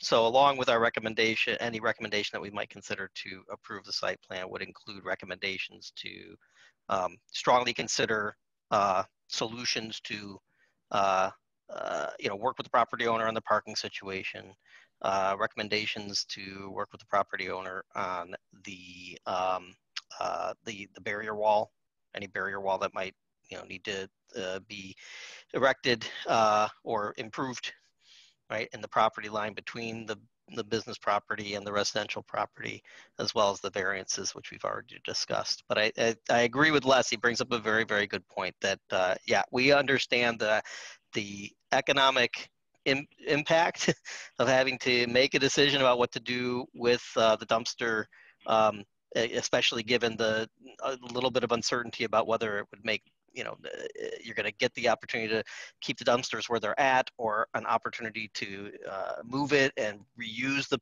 area where they're at for parking. All that being said, it still is something that really needs to be dealt with, right? It cannot be left as is. Okay. I would tend to agree with the dumpster. I mean, to me, you're not going to solve the problem or make it too much worse as far as getting that into compliance, because that's something that you could do. I don't foresee necessarily a special land use to accommodate parking on the residential necessarily being as strongly supported if we allow dumpsters to become part of that special land use or that application. I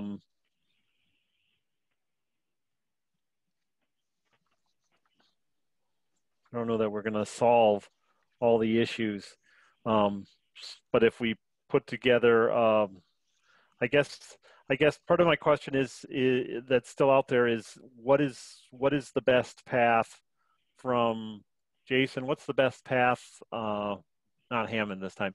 From your perspective, and let's formulate a best path from our perspective and see where we stand. I would say best path is approval of the existing site plan, sending me to BZA for the variances. Jill and I can chat offline in regards to special land use permit. There's gonna be a slew of questions and legalese stuff that I'd want to chat with her and have our counsel chat with on. We are currently improving the properties day by day, not only with the folks in there, but obviously with the fresh off the conveyor inspection report. And so again, what I'm looking for is the blessing, if you will, on the existing site plan so that we can continue to operate. Can't make improvements without having folks paying their bills over there. And as far as the dumpsters, I don't think they're that far out of compliance. If we have to make improvements where they're at, then they're going to be made where they're at. That solves an immediate issue. I think they're substantially better because the dumpster companies are picking up regularly. Not only that, we've increased our pickup so that there should be no issue of debris or trash behind there. And I think once we get the zoning, we get some approvals, as I think everybody said, the properties did not get this way overnight. As much as I'd like to have a 5 or a 10-year plan, we're still peeling back the onion and discovering things that were not discovered before. And some of those, as I've said, are needs to function as a building. We want to get this back so that business owners are proud to come in, which they already are, but so that the city can come in and see great units. A lot of folks have put a lot of money into their units that are leasing from us. And so I'd like to get this approved. I'd like to keep the lights on. I'd like to keep the building owner and the businesses open and move to the next step of the BZA. And then obviously we can talk next steps. This is the in compliance with what traditionally should have already been here when we bought the building. It's a little unusual for us to have to go to a planning commission after an existing building is purchased, but we understand why. Normally I would do that for a new development, but this is an existing building. So this is an extra layer of steps that obviously we want to get to come in compliance with everybody, with the city. But the most important, in addition to doing this, is making sure that the building conditions are drastically improved. And then obviously down the road, you know, we'll look at the exterior. Jill had recommended some things, but it's nice to have a beautiful car, but if there's no engine in it, it doesn't go anywhere. So I need to make sure that we can continue to maintain a viable business that can reinvest in itself. And that's what we do. We are not folks that take the money and go somewhere else. We reinvest in these buildings. We've put a tremendous amount into these buildings already on things that were needed, not necessarily things that I may have wanted. And this is just another layer of registration, of hearings, of drawings, of a cost that once approved, we can actually start executing. But as you guys are aware, and as I've said, Jason, I know you kind of smiled a little bit. This is new to me for buying an existing building and putting together $2,500 architectural plans, you know, per building, and going to zoning after, and on something that was existing non-conforming. And I agree with you. We bought the building, we knew the risk. And so the only relief I'm looking for is, as you have said, as long as there is a mutual understanding of a dual working relationship between us as the property owners and you as the city, in addition to the other city folks. Susie is a great bridge between not only you, the DDA, but also assisting us with the property management division and property inspections with Jim. You know, there's a lot of moving parts, and some of these changes you guys may not see right out of the gate, but Jim will, and the violations list will go down. And these are things that, you know, are important to me as we get these buildings either in compliance or variances requested through the help of Jill and the city. That's my best case scenario. That's my goal. And to not lose the folks that are here, because we don't want them, not that I don't want them going to Southfield or to Beverly Hills, but I want them in Lathrup Village. That's where I want them. Well, great. We'll just blame Susie. It doesn't work out. No. It's on you. All right, fine. I'm a wonderful speed bump. How's that? So what is your pleasure, colleagues? So let me throw this out there and see how you folks respond.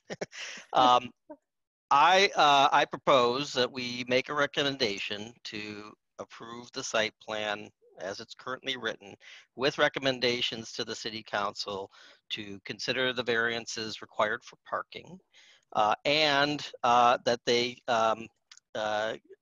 consider and come to a decision about compliance with for the dumpster, which would include its location, its screening, and bollards to protect potential collisions with the dumpster. A long proposal. And one last thing, a recommendation for resolving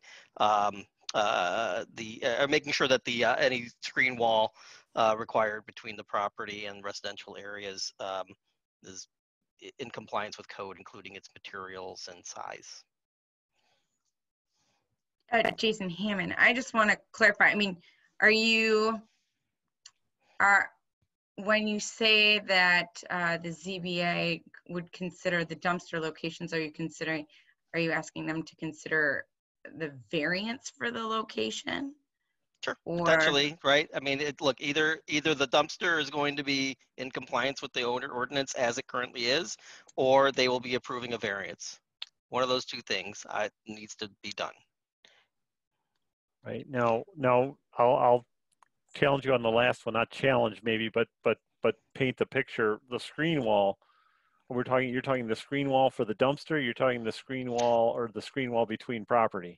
The screen wall between properties.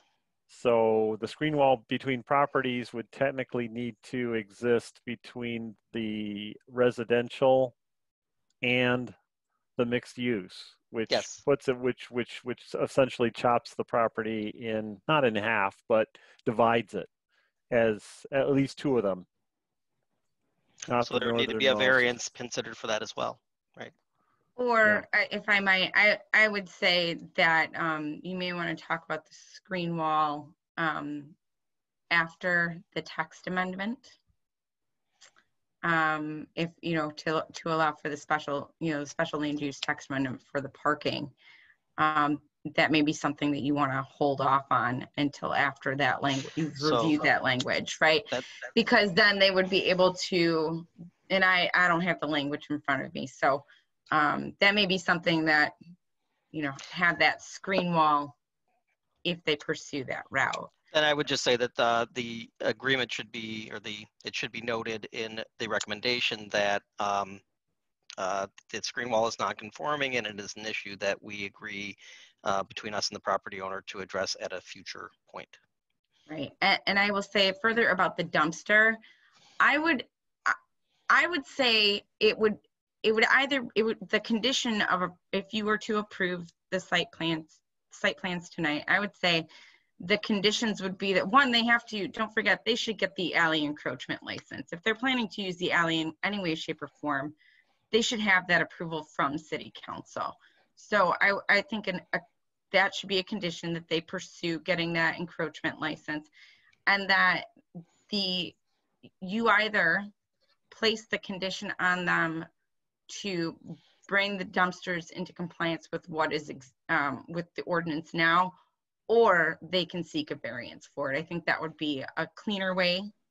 No pun was intended, because really the dumpsters on the two residential lots, they're not in compliance. The one dumpster on the, well, I'll call it the middle property.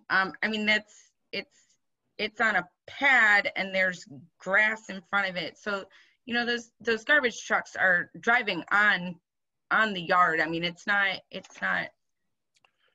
paved for access. Right.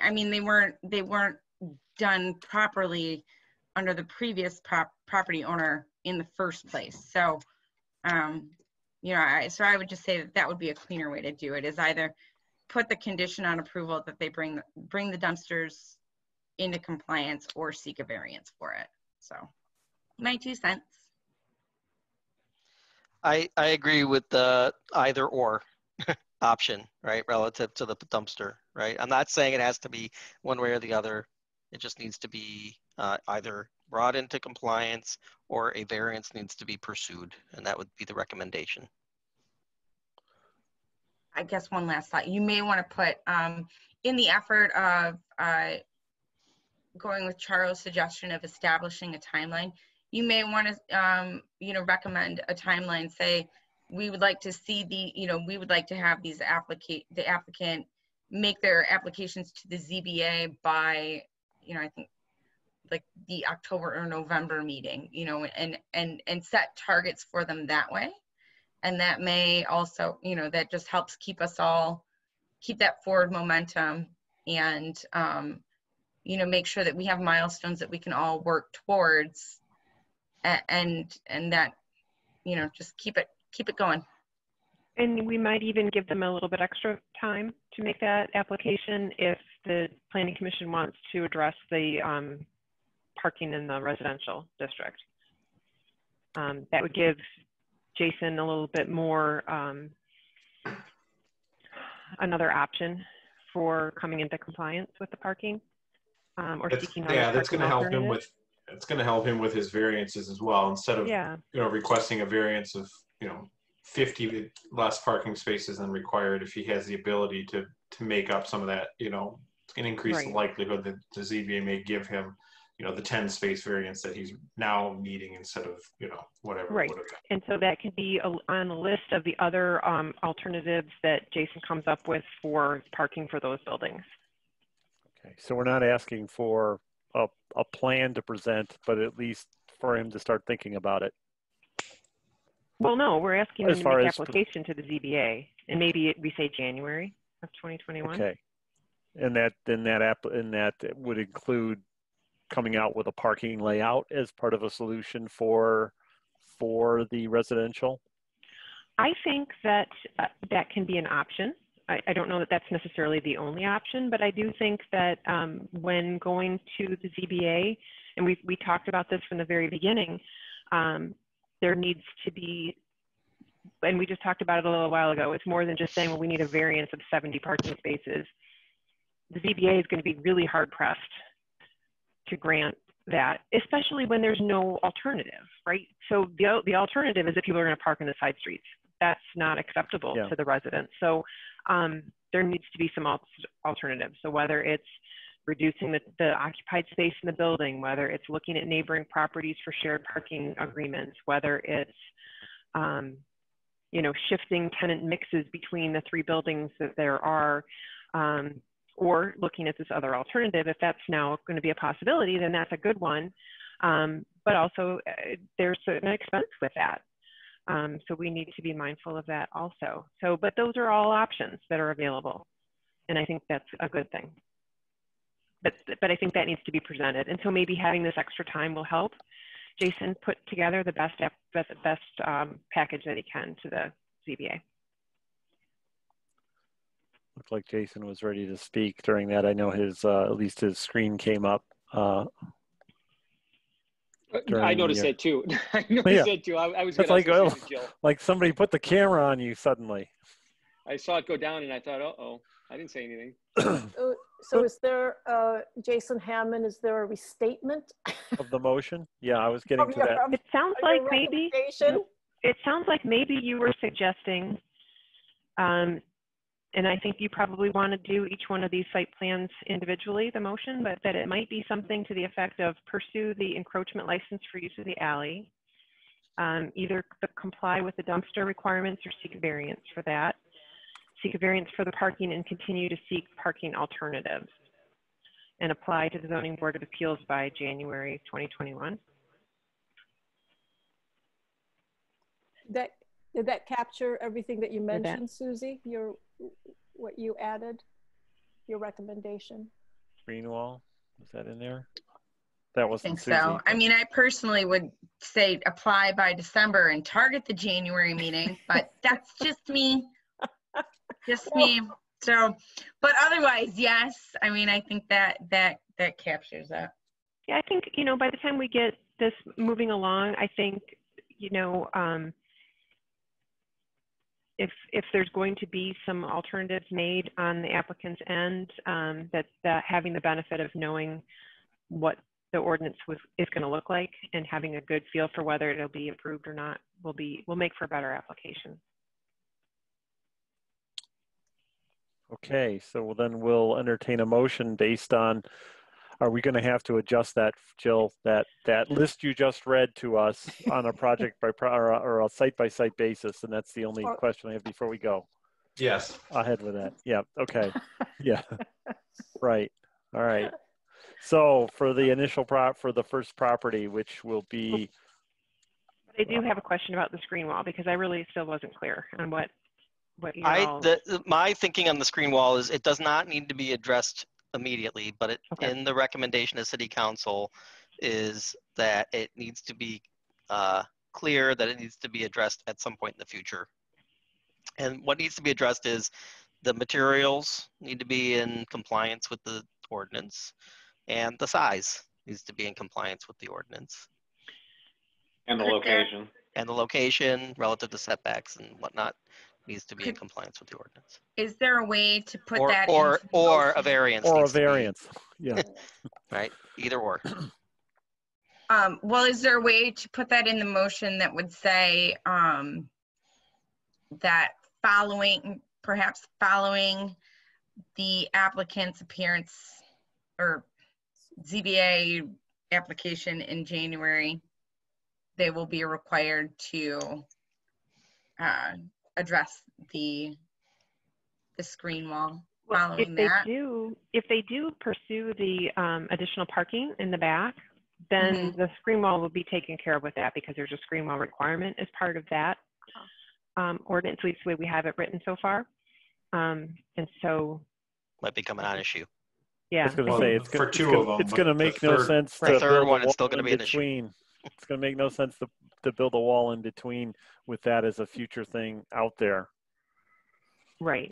Not only that, it makes the property even less functional, if you will, for all the things we're trying to correct, Right. or And bring into yeah. compliance. And I don't know. I know the ZBA can put a timeline on some of the conditions if they choose to do so. It's just a matter of practice whether they actually do. I know some communities don't do that because they don't have a mechanism by which to track those things. And I don't know, Scott, if there's ever been a timeline associated with an approval of the ZBA. Well, with the ZBA or with the site plan? With the ZBA. I don't recall us ever doing a time frame on a ZBA in Lathrup. They can be hard to manage. Yeah, I would recommend against the open-ended at a future date condition. I think that's just setting the city and Jason up for failure.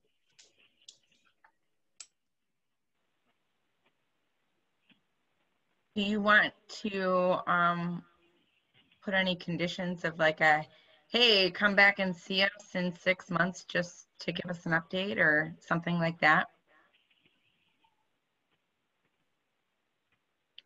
I'm not trying to add more conditions just for giggles. These are things that are just coming up in my brain.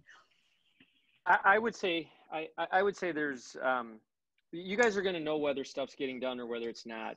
You know, we're under enough pressure to not only deal with the folks that are there, to improve from the contractors and from the city department, fixing all these problems that have been here and unaddressed. And so my thought, and one last comment on that screen wall, is keep in mind, I've done screen walls my entire career. Right now there's a wood screen wall and there's brush. So I don't want to have to put anything in there necessarily yet about a screen wall, other than we'll look at it or discuss it, because no resident wants to be up against a brick wall. That will, and so that's my whole thing with this rezoning of the lot and everything else. It may take months to do that, but I can tell you, even if we did a special land use as an example, and that was the route we went, and we had to put up a wall, the resident who's got the wood fence up there is definitely not going to like or approve and I'm looking at it, a contiguous solid face brick masonry with steel pillars constructed wall. That's always the biggest brushback. So as much as nobody wants to have parking up to them, you know, when we talk about the conditions, I'm going to have to go in for a variance on the conditions anyway, because these conditions will never get approved by the resident when they get notice of it. They're going to come to the meeting and say, I don't want to live next to a concrete wall. So I would say that either way, if we're going to do something here, Jason, instead of we'll look at it, I already know I'm going to the BZA. So if we're doing I already know I'm going there, because the materials here, as much as I don't like them either, the residents hate them when they're up against their house, when they're used to having a painted wood fence like behind these buildings. So I think as long as we leave it open where I can go to the BZA and ask for their graciousness on approvals, I mean, that's enough of conditions. And so my thing is let's not, and again, the one thing about us is, you know, when we say we're going to do something, we're going to do it. I know how long this stuff's taking. Right now with folks coming back, Jill, I appreciate the January date. I was actually looking at probably March, only because end of the year is outside work. You're not going to get guys. By the time we get approval, if I get an approval in January, you know, it may not even get started on outside work until, you know, concrete plants or asphalt plants open. So speaking realistically, you know, we're going to need some very open timelines. I agree we need timelines, Charles, but you know, I don't want to start violating, as Scott said, I don't want to be set up or have these businesses set up for failure. I don't want to come back and ask for forgiveness every time, you know, we may or may not miss a deadline, especially when it revolves around contractors, construction, and what's going on right now. So it's tough enough to get folks to get stuff done. I just want to make sure that we can appease and we can show consistent improvement versus coming back and asking for forgiveness. So that's my only 2 cents on the screen wall. I know it's brought up, but I don't want to get too laser focused on it, because either way, we're going to zoning because no resident's going to want a brick wall. Yeah, I agree with that. I'm not trying to nail you down on anything relative to the screen wall other than that it just doesn't fall off the radar. That's the biggest thing. And but I will tell you that there are other residential properties that abut businesses in the city that have brick walls between them and the businesses. So granted, in this case, there actually is an existing wooden fence, and maybe the resident there prefers that. But there is precedent in the city for having those barriers being used with brick or masonry of some sort. Yeah, and I would say living next to a parking lot, I would love a brick wall next to my parking lot relative to what I have now. So, but yeah, so there's exceptions to every rule. But anyway, just yeah, but the key thing is I'm not trying to nail you down to that. It's just something I want to make sure it doesn't fall off the radar. That's all. Yeah, right. Exactly. And I just hope that you guys kind of see that not only business wise, I'm also practical. I just want to make sure that we don't get uproars, you know, in addition to the other conditions we have. I just, you know, sometimes community uproars are not a good thing either. So I just want to make sure we're doing it satisfactory. We're doing it in a reasonable time period. So, you know, when you're motioning everything, if you could, all I'd ask is just be a little bit looser on timelines if you are going to put any out there, because it is going to take us some time to turn these things around. That's all I ask. So. Okay, so let's then go ahead and start the process on establishing the motions for approval, starting with the property, the first property. Let's start with the south, since that's the order of things. So we have a motion to approve. Recommend for approval. Recommend for approval. The site plan as presented, conditioned upon, and Jill, I'll help me with the formulation here if you could. You're on mute, Jill. So this is a motion to approve, not a recommendation. Oh, okay. Oh, motion to approve. Right. Apologize. With the conditions to pursue the encroachment license for use of the alley. Okay. And I think we could do these sort of as one thing, either comply with the zoning ordinance requirements for parking, dumpster enclosures, and the screen wall, or seek applicable variances.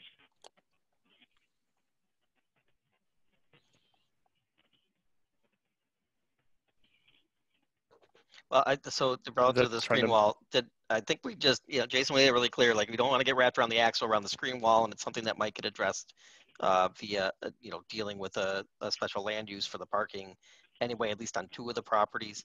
I don't necessarily think it makes sense to include language that says either in compliance with the screen wall ordinance or seeking a variance for the screen wall. It needs to be, the recommendation needs to be include looking at the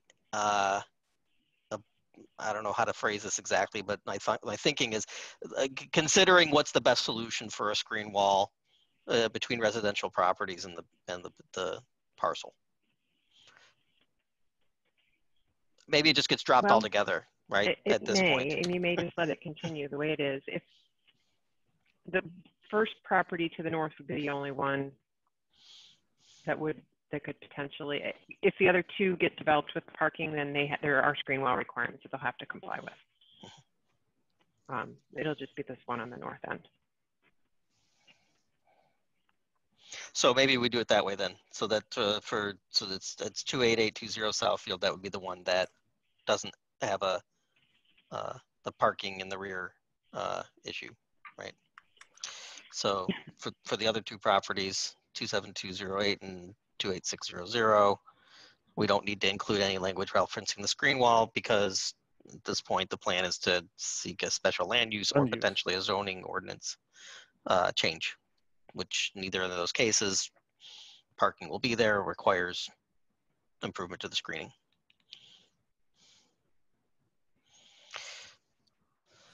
do we need a restatement? We're going through a lot of dress rehearsals here, which is good. Yep. Right. I just want to make sure it's clearly understood for, That's great. and I'm not. Yeah, we need a planning commissioner, not Jill as much as she's a part of the team. But a planning commissioner needs to make the motion and state the conditions. You started it, Jason Hammond. Yeah, but you guys blew up my, anyway. So, all right. So let me try this. I'll try and make, I will make a motion to approve the site plan as currently written with conditions that and this is for, in the case of properties 27208 Southfield Road and 28600 Southfield Road, approval including compliance with parking requirements, dumpster ordinance requirements, alley utilization requirements, or approval of city council to use the alley, or to seek variances for those ordinances. Did that capture it? Did I miss anything, Jill? You're on mute, Jill. I think that sounded fine. Okay. I second. Those in favor? Roll call. Roll call.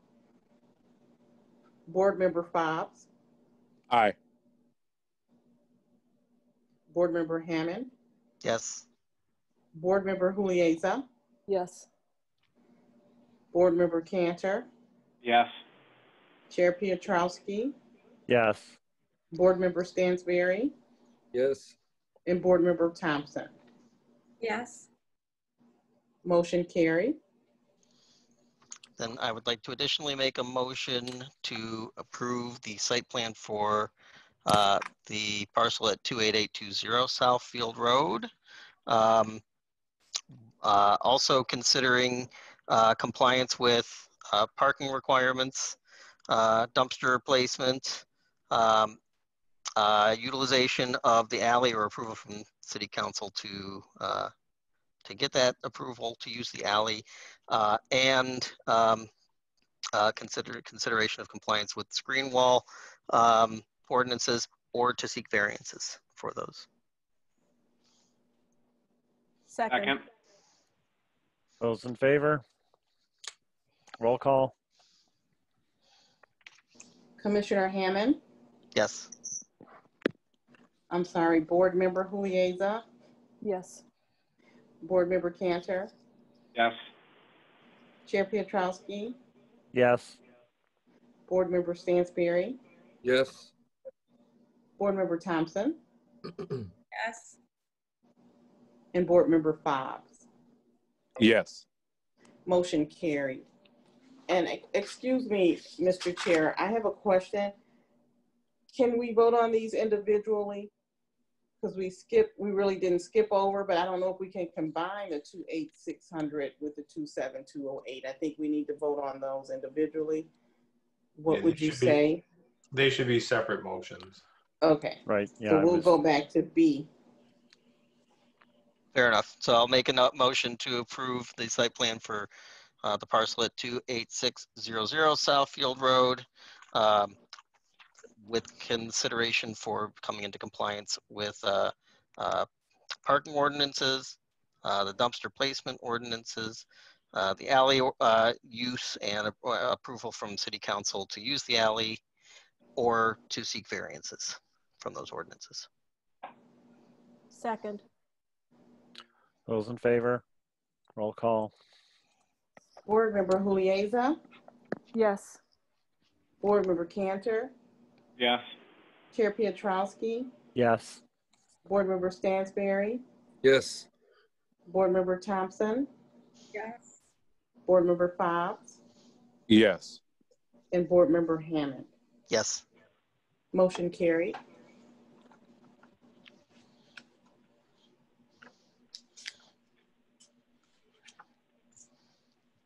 Okay.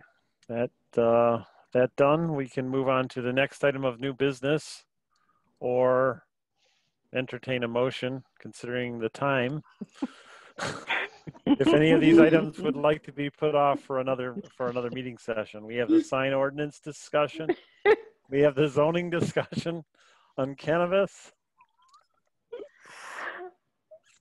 We have a motion to table either of those two. How pressing are these two? I was just going to say that the sign ordinance discussion is is really just there for your information, and you're requested by council to provide some feedback. That doesn't necessarily have to happen today. I did put a cover memo with it, and so the changes are, I think, hopefully fairly clear. The zoning discussion on cannabis is an introductory discussion. I think it is, you know, at this point, it's still just sort of up for, this is background information. I think it would be worth having that conversation when you're fresh. So I know there's a timeline associated with this. And so I'll leave that one up to you. The comprehensive plan, I had a couple of things to review with you. But I know we're at our 2-hour limit almost. And I know sometimes it's hard, especially after being probably on Zooming all day as well. So whichever approach you like, nothing is critical, except of those three. Well, I mean, they're all kind of, they all need to be addressed sooner rather than later, is what I would say. I'll say let's not put them off indefinitely, but one of the things, if commission does decide to table these to the next agenda, would be for planning commissioners to start, go through the memo that Jill put together with respect to the cannabis and start to think of issues or concerns that you might have that you want to see incorporated, because City Council really wants to keep our foot on the gas with respect to this in terms of developing not only the zoning ordinance, but the procedures for application, the criteria for application.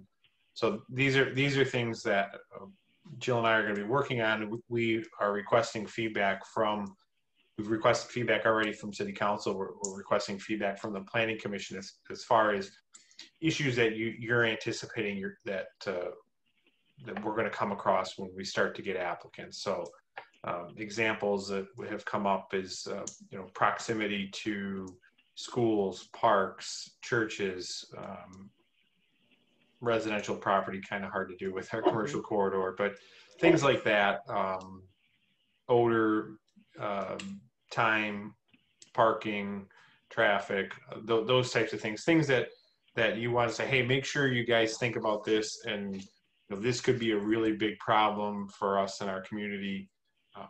Don't draft an ordinance that doesn't address that. So those are the things that we're asking for your input initially. So if you have things that come up or you have already thought of, email myself, email Jill those. That way we can start working on that without having to go through the full thing tonight. Right. And we do, I know the packet was long and those three items were pretty substantial.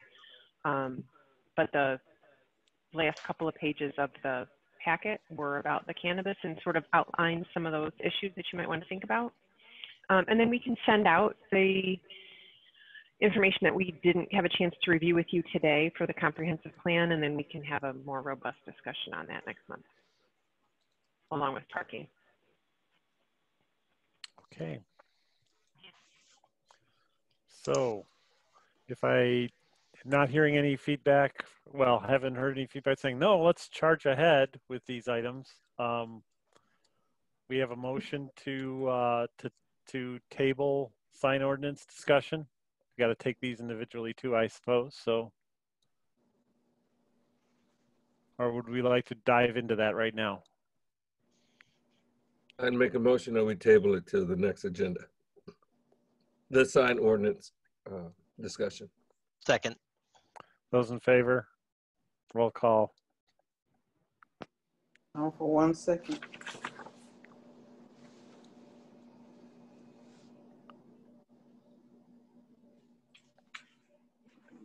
Sorry, everybody, my papers are doing some shuffling. Oh, okay. Sorry about that. Board Member Cantor? Yes. I'm sorry? Yes. Oh, thank you. Chair Piotrowski? Yes. Board Member Stansberry? Yes. Board Member Thompson? Yes. Board Member Fobbs? Yes. Board Member Hammond? Yes. And Board Member Hulieza? You're on mute, Charles. Oh, you're mute. Oh, yeah. Yes, sorry. Motion carried to table this item. Okay, zoning discussion, cannabis. I'll make a motion to table the zoning discussion on cannabis. Second. Those in favor? Roll call. Chair Piotrowski? Yes.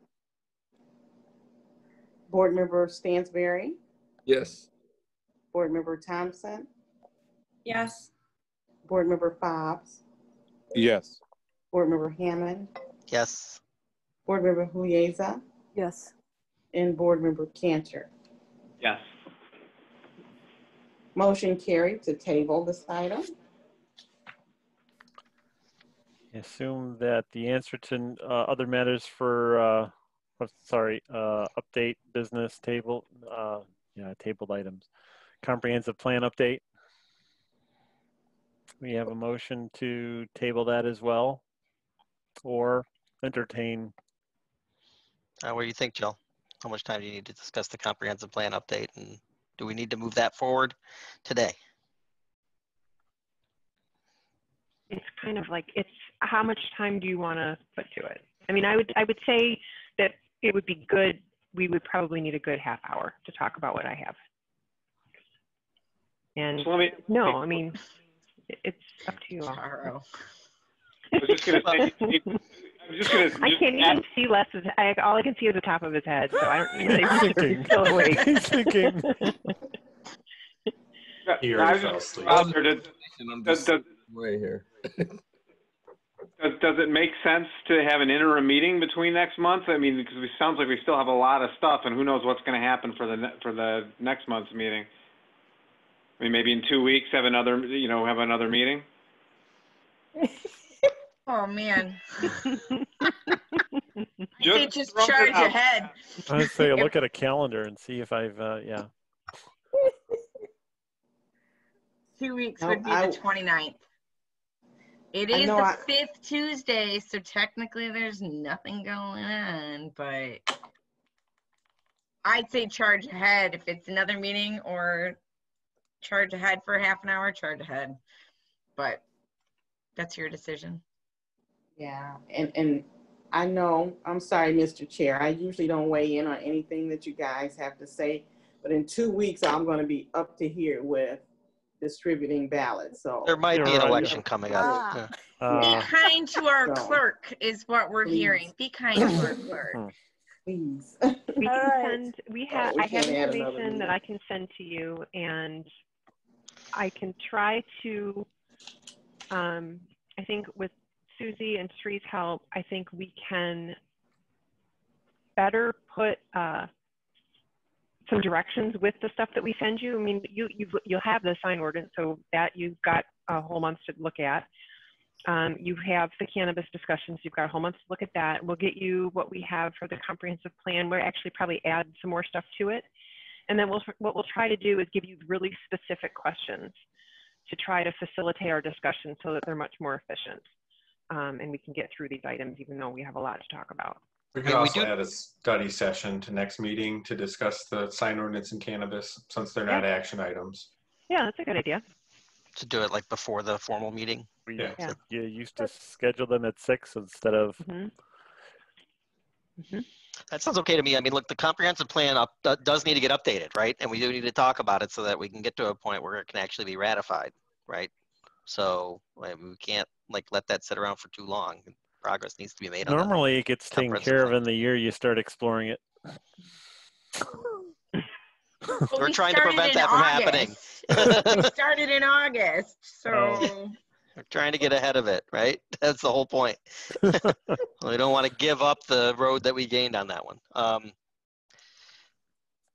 Okay, I guess I will make a motion to table the comprehensive plan update discussion, but with the understanding that we're going to get additional details and pointed questions from the planners. Second. Those in favor? Roll call. Roll call. Board Member Stansberry. Yes. Board Member Thompson. Yes. Board Member Fobbs. Yes. Board Member Hammond. Yes. Board Member Julienza. Yes. Board Member Cantor. Yes. And Chair Piotrowski. Yes. Motion carried. Okay, I won't skip over other matters for discussion, but I assume that there's going to be none. True? Well, do you want to officially schedule that study session before our meeting on October 20th? And if so, do you just want to say like 6 o'clock? Sure, that's fine with me. Yes. Sure. Yes. Even though that's my birthday. Oh, happy early birthday. Who's bringing cake? Someone bring cupcakes. Everybody bring your own. We'll drop something off to your house, Mark. We know where you live. Yeah. We know where you live. Okay, general communication and correspondence, legal update. I had a 45-minute update prepared, but I'll save it for next time. Thank you, Scott. Planning update. You got all mine. Okay, staff update. Yep, you guys all need to sign up for our fall corridor cleanup. Jason, I'm looking right at you. Last two. September 26th, Saturday, September 26th. 9 to 11 a.m. It should be pretty quick. We're gonna focus on the south end. I sent a registration link out. I'll send it again. Bring a friend, and that's Bring all I'm family gonna harass members. you guys about. What's that? I said bring family members. Friends, family. Yeah, I guess they don't have to be your friends. They could be your family too. And that's it. That's all I got. Okay. Got a quick thing. Awesome. Just wanted to mention and remind everybody that there's a proposal on the ballot for the upcoming election for roads and ditches. We've done some things to get education and information out there. The fixlvroads.com website has been updated with the new proposal information, so I encourage everybody to go out there and look at it, tell your friends. We're going to send a postcard out to all residents like we did last year, directing them to that site. And we have scheduled 4 town halls to allow people to give people an opportunity to ask questions and get more information about the proposal. The actual dates and times are on the Fix LV Roads website as well as the city website, where you can also find information on the city website as well. And then just to throw it out there, the first town hall, I believe, is on Sunday, October 4th at 3 p.m. and they'll all be virtual. It's it's Sunday, October 4th at 3 p.m. That's correct. And there'll be one proposal on the ballot, right? One proposal. It's basically to do about 7.1 miles of road in the city. It's 3.9176 mils, I believe, for 10 years. So about, I think it works out. I haven't looked at this stuff in 2 weeks, but I believe it works out to about $262 per year for 10 years for the average homeowner in Lathrup, and the average homeowner in Lathrup has a taxable value of about $67,000. You nailed it. All those. I was gonna say, and I've just been paying more than that for parking for a month that I haven't been using. Yeah. Yeah, Jason, those numbers are all burned in my head, but I haven't accessed those pages in a while. Yeah, I was looking at the numbers on the screen, and you nailed every single one of them. So. Yeah.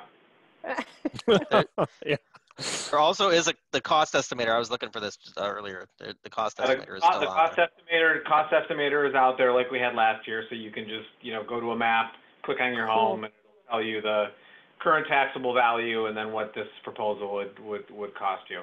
So it's a much more scaled back proposal than last time. I mean, last time we were doing all 26 miles of local road. We dropped it back to 7.1 miles, and I believe last time it was 21 million. It's down to 5.85 million, and it was 8.3 mils, and now it's down to 9176. Yep.